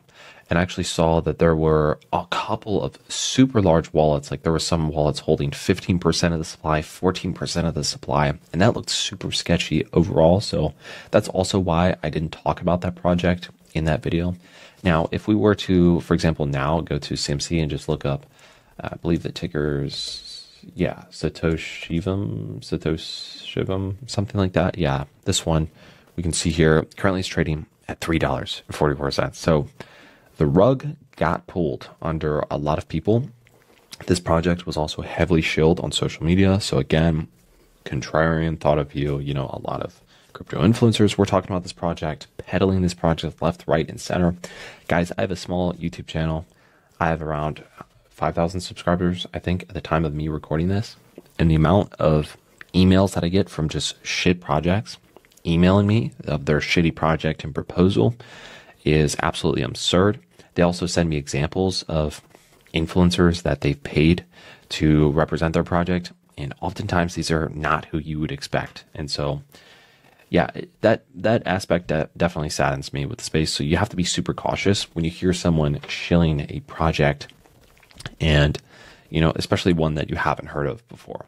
So you can see here that the price of this one completely fell off the cliff. And the worst part about this is this project was also on Ape Terminal, which is a very reputable, launchpad type of project. And here we can just take a look. We'll see right here. So you'll see all-time high ROI, 286x, and you'll see the total raise was 100,000. So in reality, that may be kind of true on paper. Maybe people got bought like super early, but at the same time, they could have been vested into the project for the next 6 months. So if the price doesn't go up, above for a while in the next 6 months, they may be underwater with their initial investment. And also you can just see here the amount of just absolute selling at that point, right? So ultimately, doesn't really look good, even though on paper it looks really good. The chart doesn't look good. It looks like there was just a ton of selling. When I was taking a look at it on chain, there were so many people selling the project, which to me immediately says they don't believe in it. Or I also saw, I looked up a couple of different things on social media, and I saw that there were a couple of big people that were involved in the project, and they didn't really disclose it either. And they silenced people who said that they were involved in the project. So super sketchy stuff, and just doing some quick due diligence on it, I would not touch that.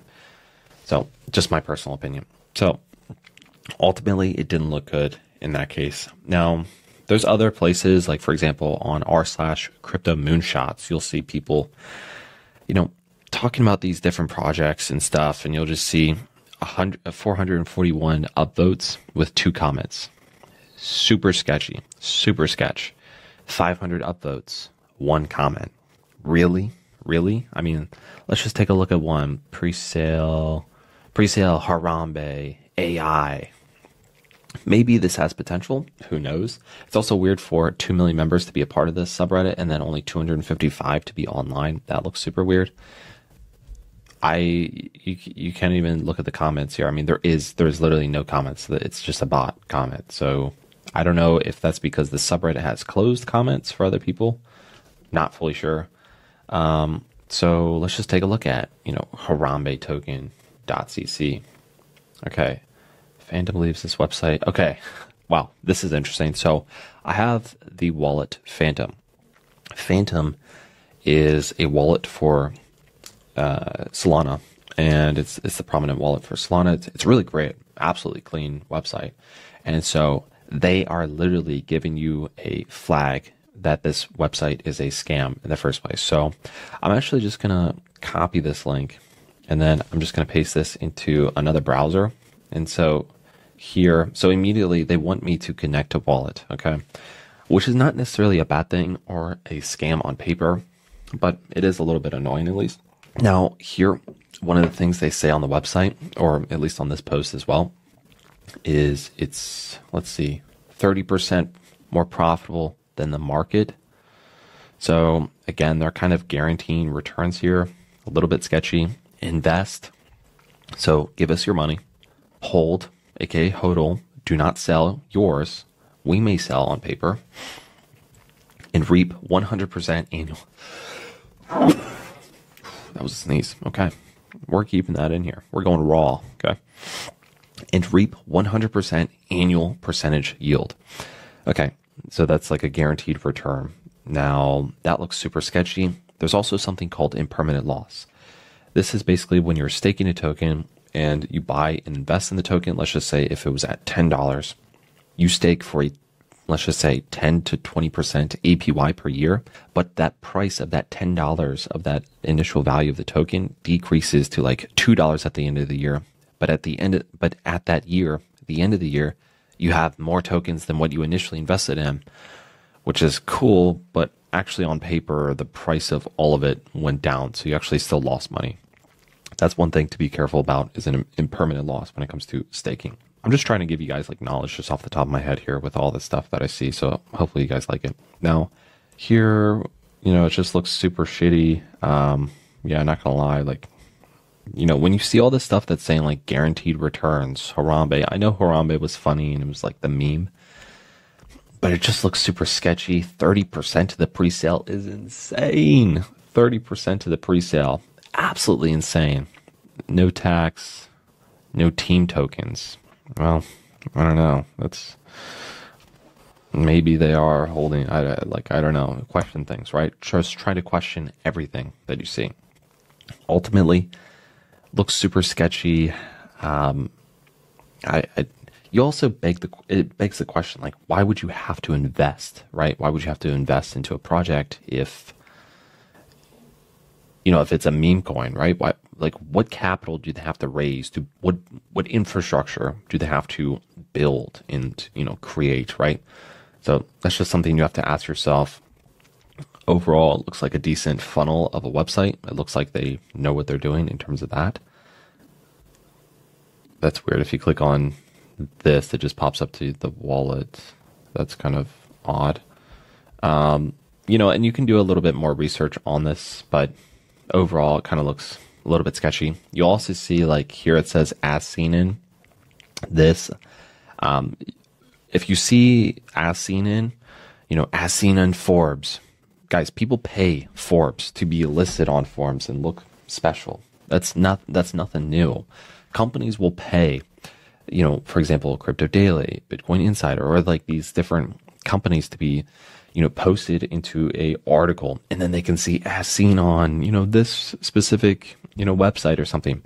This, I just want to say, first of all, is probably bullshit though.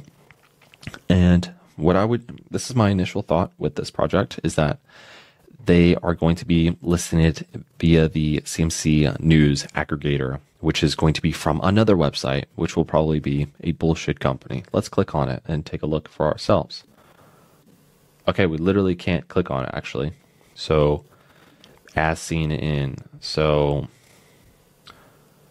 it's Harambe token. So if you just look up, okay, so I found the link here, and it's not by CoinMarketCap. It's on CoinMarketCap's website because it's via the news aggregator.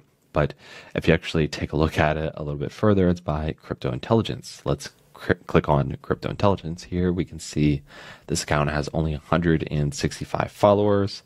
And let's go to cryptointelligence.co.uk. This looks like an absolute shit website. Looks like garbage. Looks like something my grandfather could easily code in 5 seconds.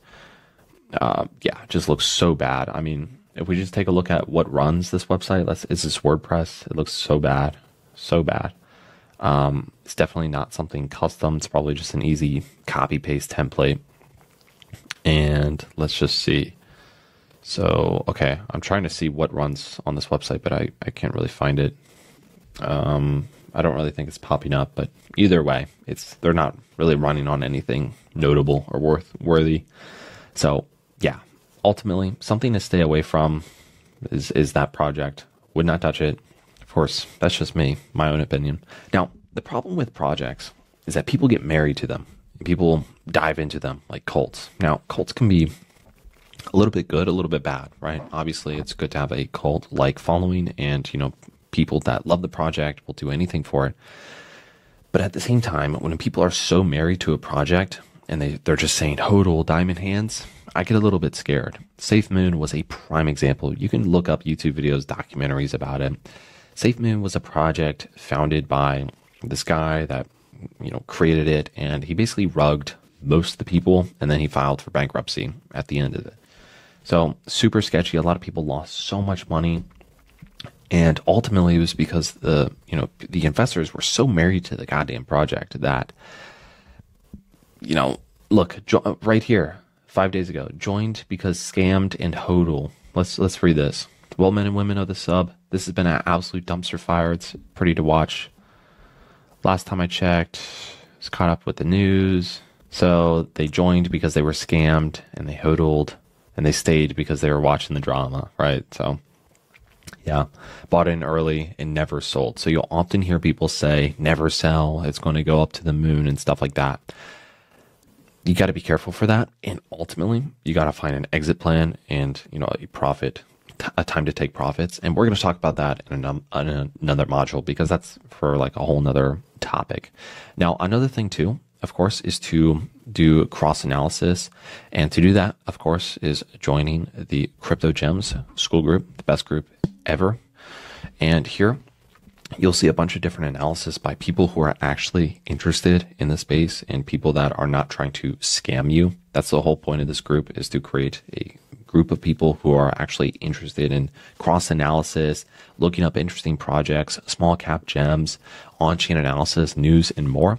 And other people will post things like, you know, for example, hey guys, what are your thoughts on this token and this pre-sale? What are your thoughts on this one or this new ERC 404 narrative that we talked about? So that's why it's also important to join a group.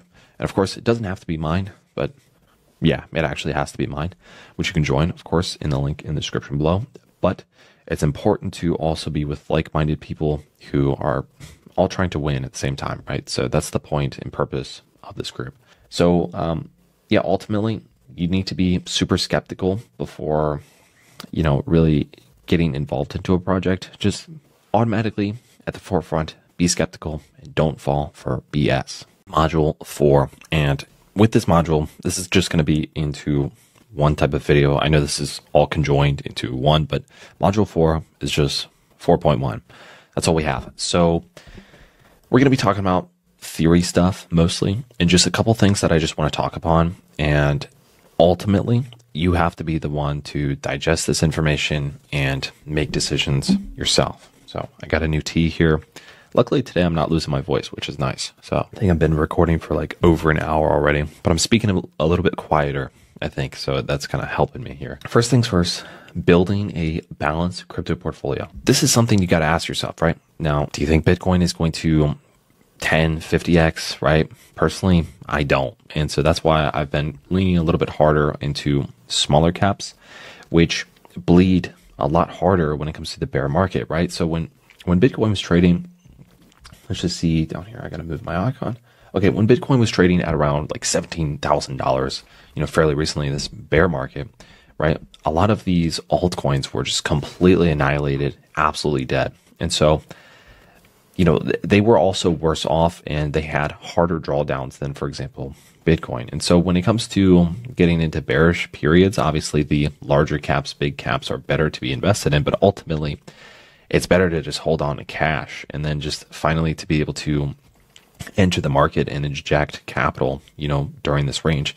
I'm super happy to this time, they say that it takes 2 market cycles to actually make money in crypto. And you don't really find out why until you actually enter another market cycle. And I'm happy to really be, have a strong position that was where I was able to inject capital in here. And it was because I have my own company. And so I was, starting to stack cash during this whole phase here.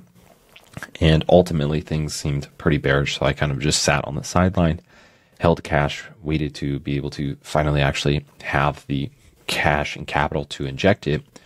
And ultimately too, scared money doesn't make money. So there is that mentality that I had. So, a lot of people were really scared here. A lot of people as well, like a lot of analysts were saying that Bitcoin was going to be going down to $10,000. And it was like, when Bitcoin for me was below, $20,000 and $30,000, for me, it was like, this is a no-brainer type of, opportunity for me at this point.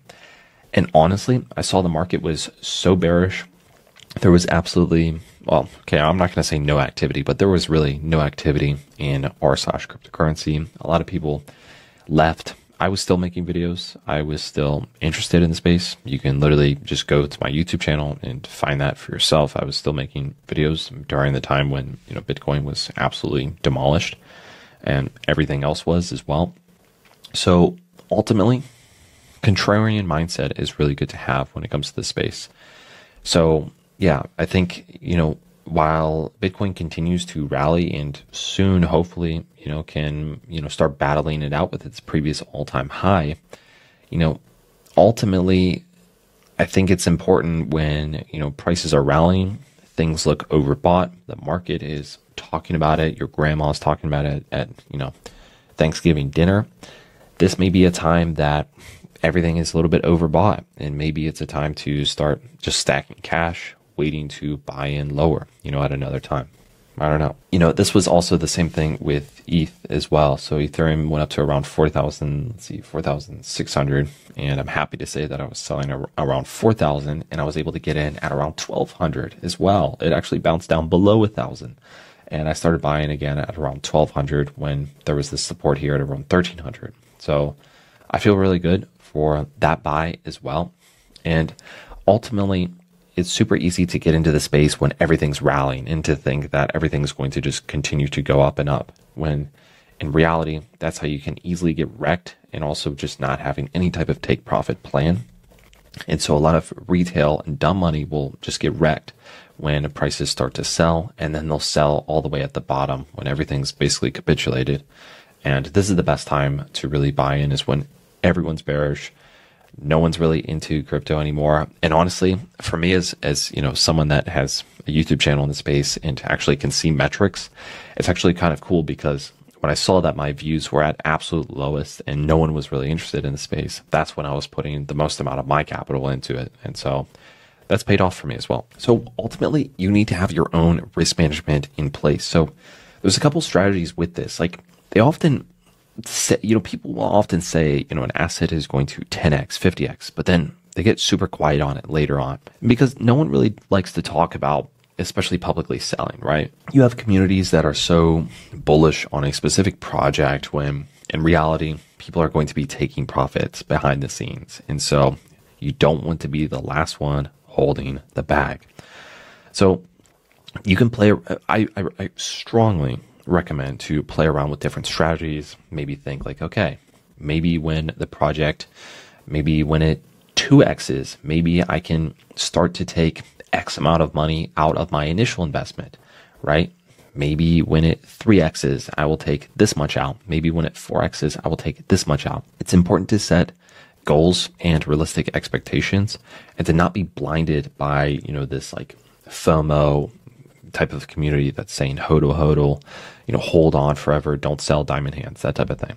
So don't be blinded by that is all I'm trying to say. So one of the things is you need to cope with obviously the volatility. Like imagine this drawdown, okay? This is down 62% just in 67 days. It's just nothing but bleeding, okay? It's horrible.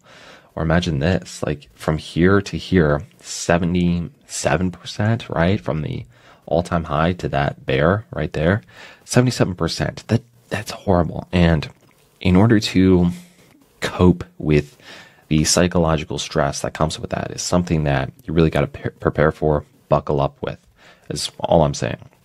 So you need to cope with the volatility, cope with the FOMO, and just like blinded communities of their, they're basically like sports fans, right? They're just so blinded by their team, they'll do anything and die by them, right? But ultimately, at the end of the day, you need to be smarter, not married to your project, set realistic goals, take profit targets and zones, and actually get smart with this type of stuff.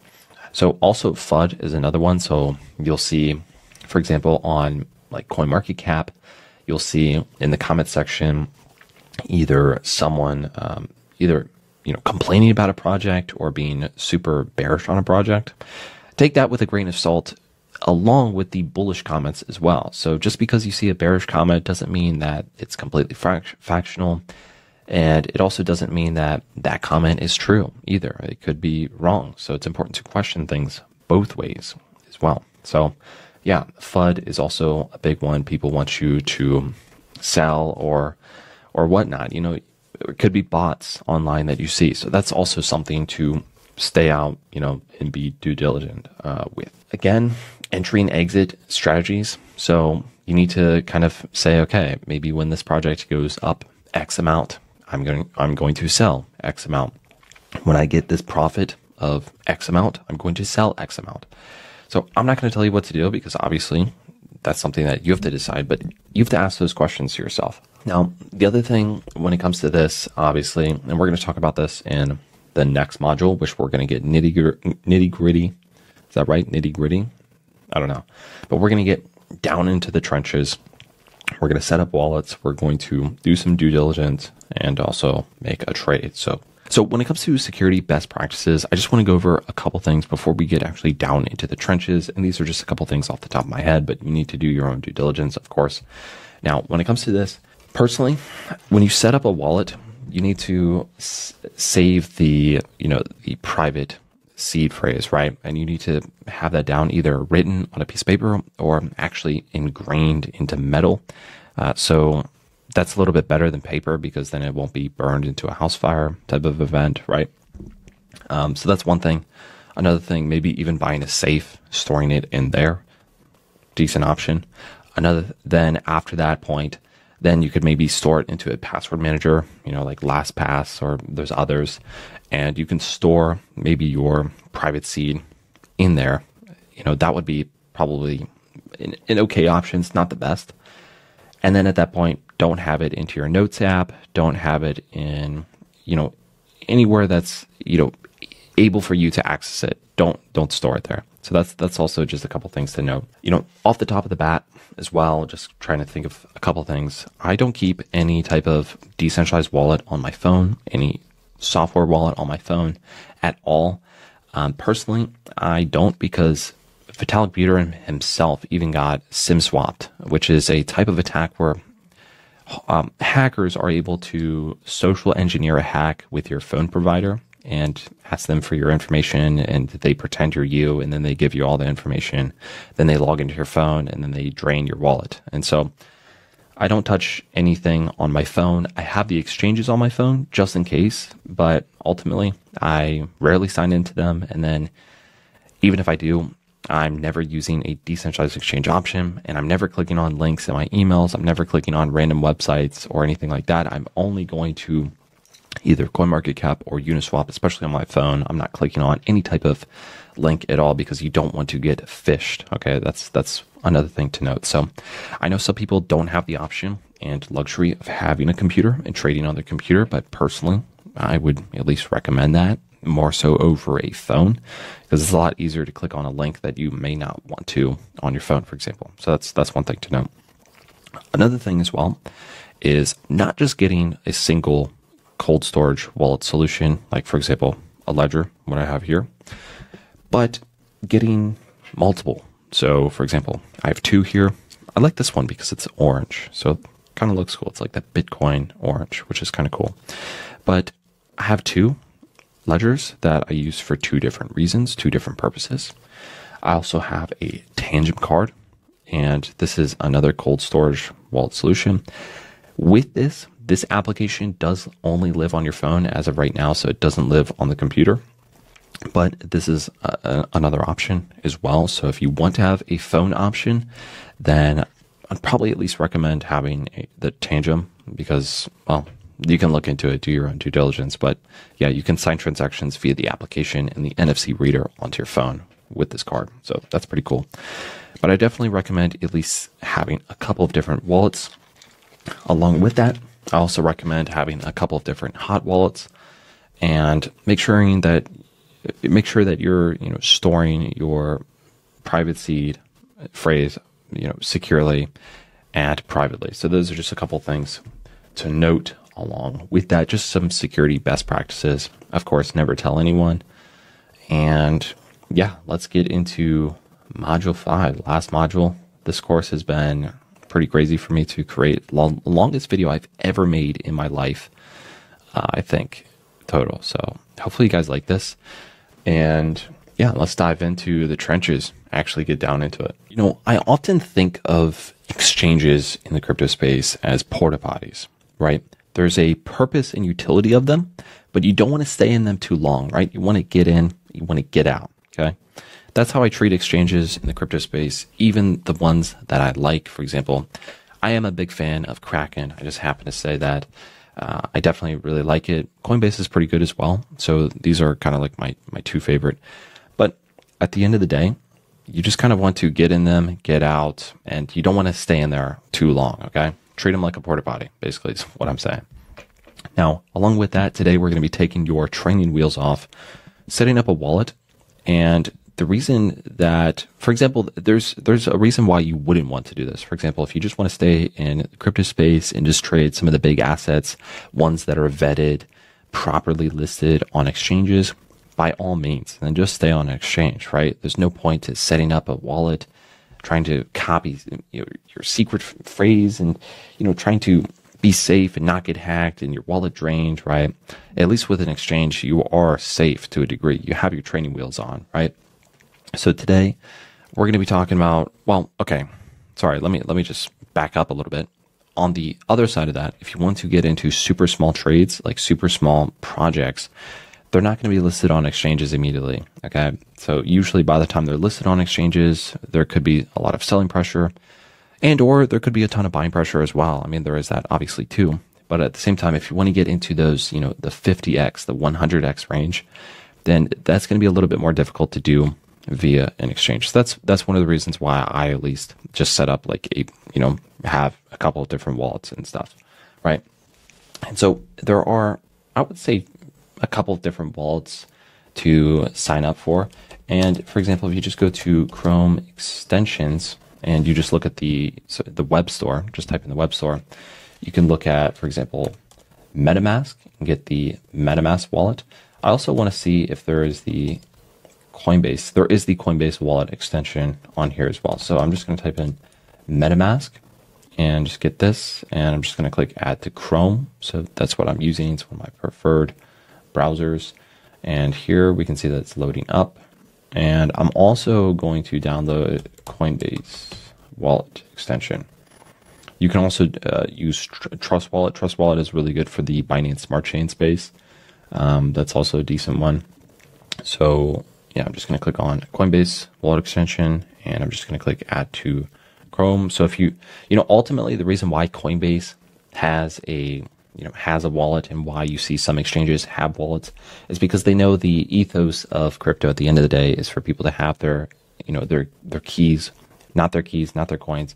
So their keys off the exchange and to actually hold the funds. Because at the end of the day, if you have your funds on an exchange, it's really up to the exchange to do what they want with it because they're the ones that are holding your assets. So at the end of the day, if you want to be actually liable for what you're holding, then that's why you would use a wallet. And that's why some exchanges set up a wallet, is because they still want you in the ecosystem. For example, Coinbase wants you in their ecosystem and their comfort of their UI, etc. But they want you to be able to hold it because they want to be a part of the, ethos of crypto. And at the end of the day, you can connect your ledger to these two different wallets as well. So here you'd basically just click on create new wallet, and you would make sure that you read all this information, click on agree if you want to. And then from here, you can just create any type of password. And let me just make one right here. Of course, this is not a wallet that I'm going to be using, obviously, because it's just a sake.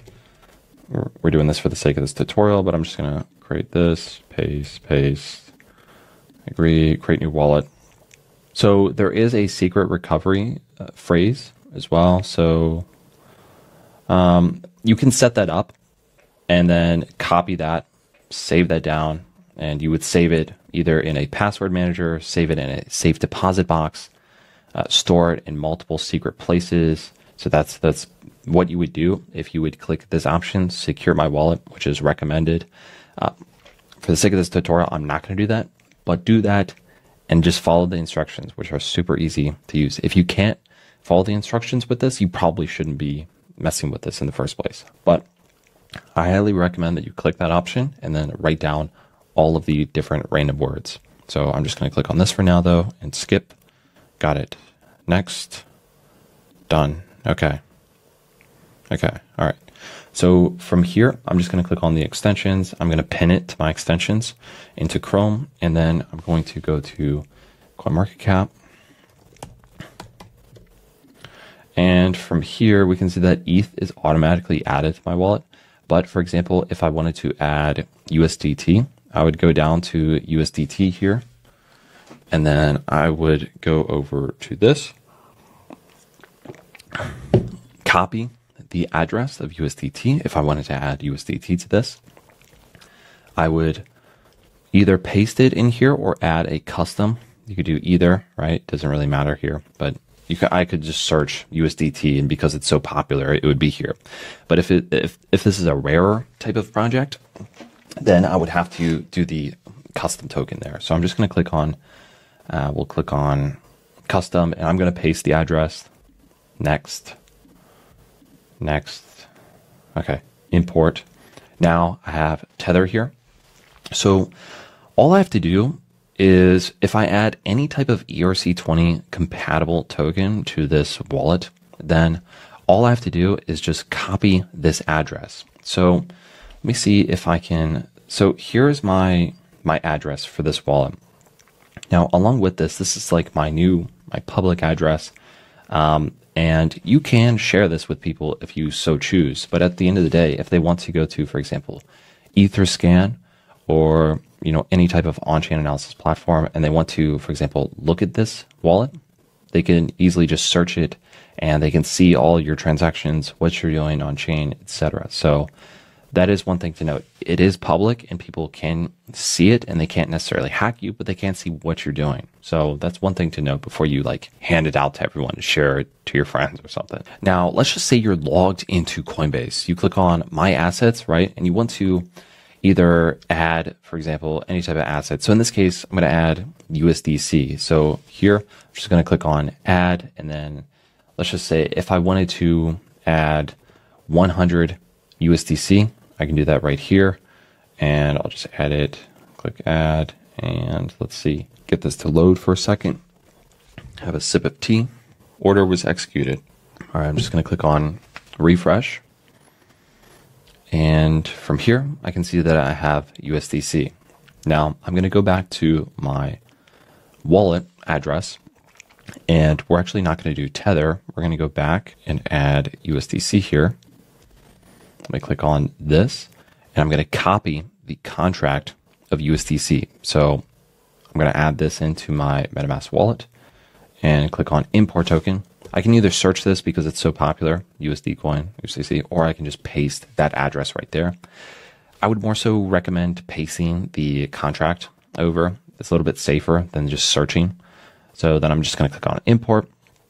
Now from here, again, I would just copy my ETH address. So any ERC20 token is compatible to send over to this address. And from here, I can just easily click on this, copy it, and then I can go back over to Coinbase, and then I can just click on this, and I can either click on Send and Receive, and from here I can click on the max amount, and I can click on this, and then the network, so it could be Ethereum, and then I would just paste in the network address right there, and then I would just send it over directly to that wallet from there. Then you can go to, for example, a place such as Uniswap once you have your USDC, and you can make a swap with it, which we'll go over in the next module. In my opinion, it's important to have a base of Ethereum, Tether, or USDC. Reason being is because most of these projects, right, most of the time I'm trading with ERC20 projects, and so usually they only have liquidity reserves with a pair such as USDC, Tether, or Ethereum. They usually don't have other pairs to trade into. Typically, I mean, most of the time they can, but oftentimes it's more important to have Ethereum, Tether, or USDC, and then to be able to swap into the asset that you actually want, the low, small crypto gem from this, if that makes any sense. You can also add, for example, other networks. You can click on Add, and you can go to, for example, any of these. So BNB Chain, Avalanche, Arbitrum One, all of these. You can also add a network manually if you don't fully see it in here. But you would have to go to, for example, like you'd have to go to the website and paste in a couple of different information. So if you don't see the network that you want supported, you would just have to add it manually. So in this case, if I just wanted to quickly switch a network, like let's just say I wanted to add Arbitrum One, I would just click on Add, Approve. Here I can see Dismiss, and then from here I would just click on Arbitrum One. So now I've switched to Arbitrum. So this is Ethereum on Arbitrum. Okay, so that is my Arbitrum ETH, right here. So if I wanted to, for example, import USDC on, for example, Arbitrum, I would just go back here and I would go to, let's see, USDC. And then from here, I would hover over where it says more for the contracts. And I would go to, let's see, where is Arbitrum? Let's find it. Arbitrum Nova, no. Let's see, Pulse Chain, no. Base, no. Did I pass it? Ah, I did pass it. Okay, so I'm just going to copy this. I can also just click on this to easily add it to MetaMask, but I'm just going to copy this. And then I'll go back into MetaMask, paste in the address, and then it'll add it into, for example, this wallet. Also, if I didn't know how to bridge from Ethereum to Arbitrum and I wanted to search that up, I would just look up, for example, Arbitrum bridge, and I would make sure I'm on the proper website after doing some due diligence. I would agree to terms. I would connect my MetaMask wallet, and then I could bridge funds over from, for example, Ethereum to Arbitrum and get them there in a fully decentralized way. So yeah, just a couple things to note. I just kind of wanted to say a couple of different things here. Another thing, so let's pin Coinbase and have that right here. So again, let's put it on, wait, I'll make this here. All right, so Coinbase. So looks super smooth for the UI. I really like that. Create new wallet. And then here is the secret phrase. So you can copy and then paste this down. And I'll just do this for the sake of this tutorial. So boom, make sure you have that saved, continue. And then you saved it right, and then you have to put the first and the 12th word. So it's tone. Of course, I'm not going to use this wallet. And the last one is first. Submit. Now we're going to just enter a random password here. Enter a random password. Agree. Submit. Boom. So now we have a wallet set up. Now, again, with this, it's pretty much the same thing. We can actually just transfer. Looks like add crypto with Coinbase Pay. Oh, so it looks like you can just bridge easily over to Coinbase. And let's see. Add crypto. Transfer from another wallet. Ethereum address. Okay, so you can just copy your Ethereum address and you'll see all the compatible different things. So for example, like USDC on Ethereum network, I'll paste that here and I can just copy and then it'll automatically add it once I send it over to this wallet. Okay, so super easy. It's also cool because there's a bridge function kind of built into the wallet. Again, there's send and receive, so super easy. And then from here, when we go to a website such as Uniswap, which one of the safest ways to actually get to Uniswap and not click on some type of scam website would be to, one, have ad blocker on your computer. So you're not going to click on some scam stuff, right? And then at the same time, you would just click on, for example, the asset. So Uniswap is one of the most popular DEXs. It's one of my favorites that I like to use. I would just click on the website link, uniswap.org. Oops, wrong one. Uniswap.org here. Okay, Uniswap. So it's literally just uniswap.org. Launch the decentralized application. And then from here, I would just click on connect. And I would connect either my MetaMask or my Coinbase wallet. Super easy to do. And I'll just connect this account right here. Click on next. And from here, I would be able to swap my asset that I have. So for example, USDC, USDT, etc. So I'm going to send money over to a wallet right now and actually make a trade. And we're going to find a project. I'm going to add it to my wallet. And then I will literally just put money into it and just make a trade right here, right now, and we'll get into it. Let's go. Welcome to module 5.2.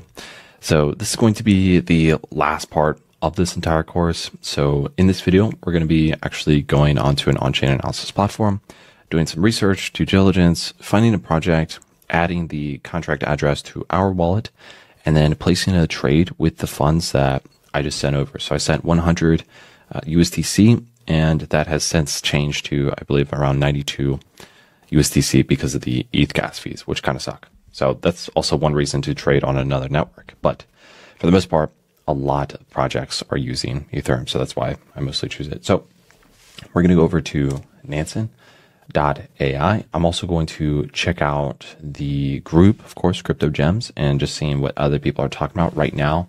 We're talking about this narrative. So ERC 404. So the biggest one right now is Pandora.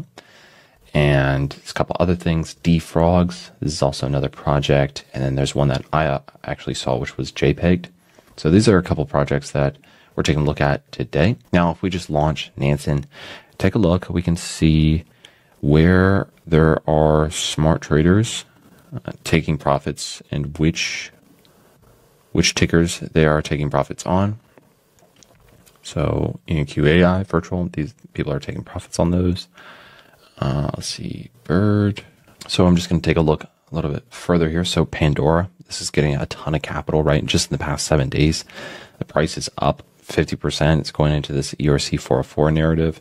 Going a little bit further, ITP, APE, C98, synthetics, injective, IOZ, deployed 2021, IOZ, I don't know this ticker, IOZ network. Let's take a look so we can see. Oh, okay. Oh, all right. So it's like if you take a look at the past year, it's up 500%. If you take a look at the all time, it's still down 87%. So the tokenomics, let's take a look. So looks like there is a ton into supply, possibly infinite supply, just kind of off the bat. Is listed on Coinbase. That's very good. Prominent exchange. KuCoin, decent. Bybit, decent. Now, when it comes to what this project is about, okay. So it's about DePIN, Web3, AI, storage, and streaming. So that's pretty good. It's hitting upon a lot of narratives right now that are fairly hot, right? AI, storage, streaming. This is pretty good. So website looks super clean. Just doing a little bit of research into this, looks fairly good on paper. The only thing to note is that obviously like the current price doesn't look amazing. Now, right, like you don't necessarily want to, in my opinion, like I wouldn't want to all of a sudden take a look at this and think, okay, I'm now going to buy in, when really I could be the last one holding the bag. People could be taking profits, etc. But at the same time, the price is rallying a decent amount. All right, I'm sorry guys, but my camera actually just shut off, so I have to start here. But let's just say, we're bullish on AIOZ, right? We think it's an interesting project, and we think we're bullish on it, etc. We did our due diligence. We came across it and saw that it was interesting. We looked at the team, looked at the Twitter, looked at the tokenomics, and also just looked at the narrative in general and got bullish on it. What do we do here if we wanted to, for example, trade it? Well, we would go back to CoinMarketCap, and then we would copy the contract, the address. We'll just copy it here. And then we would go into uniswap.org, lose my voice here still, and then we would just sign in. We would do this by connecting, and then we would do that either through MetaMask or Coinbase wallet or whichever other wallet that we had signed up to. And then from here, we would click on select token, and then you probably won't see it anywhere in the popular tokens, more than likely. And from there, after you copy the address, the Ethereum contract over from CoinMarketCap, then we would go here and click on paste. And from here, we'll see AIOZ network. And if we wanted to, for example, swap it from our USDC, we can do that here. Or if we had Ethereum that we wanted to swap it into, we could do that here, or USDT, etc. You can do that right here. And then from there, all you got to do is just connect wallet and then make the trade and swap.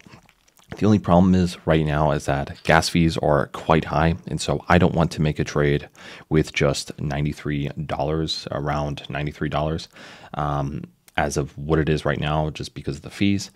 And, you make the trade and you have to pay sometimes $20 or more in Ethereum gas fees. And, that's obviously a problem. So I wouldn't really recommend to make a trade with less than $100, especially. Honestly, my personal rule is usually don't make a trade under $500 is typically what I would do. Just because if you have to pay the gas fees, you at least, want to make that, you want to make the transaction worth it, really. And so if you're going to be paying high gas fees anyways, then, you might as well at least do $500, right? That's kind of my personal rule, obviously. But, this is also a good reason why you should stay on an exchange, actually, sometimes where, if the gas fees are so low on exchanges and, they don't, charge you for gas fees, or if they do, it's very little, then that's one reason to stay on an exchange. So anyways, guys, that's all I have for this entire course. I hope you liked it. My voice is absolutely shot right now. I've had to drink 5 teas doing this. But if you guys like the content, then do me a favor by going to the link in the description below and joining the school group. And there you'll find a community of other like-minded individuals looking to find smaller cap gems where we all share our analysis. And I post there, I try to post there at least once a day, sometimes just, 5 to 6 days a week there. And I post my analysis, projects I'm looking at, news, other things like that, small topics, things like that. So if you want to get engaged and join the community, make sure you do that by following the first link in the description below. Anyways, guys, that's all I got for this. My name's Trevor, also known as Minted Max. See you guys later.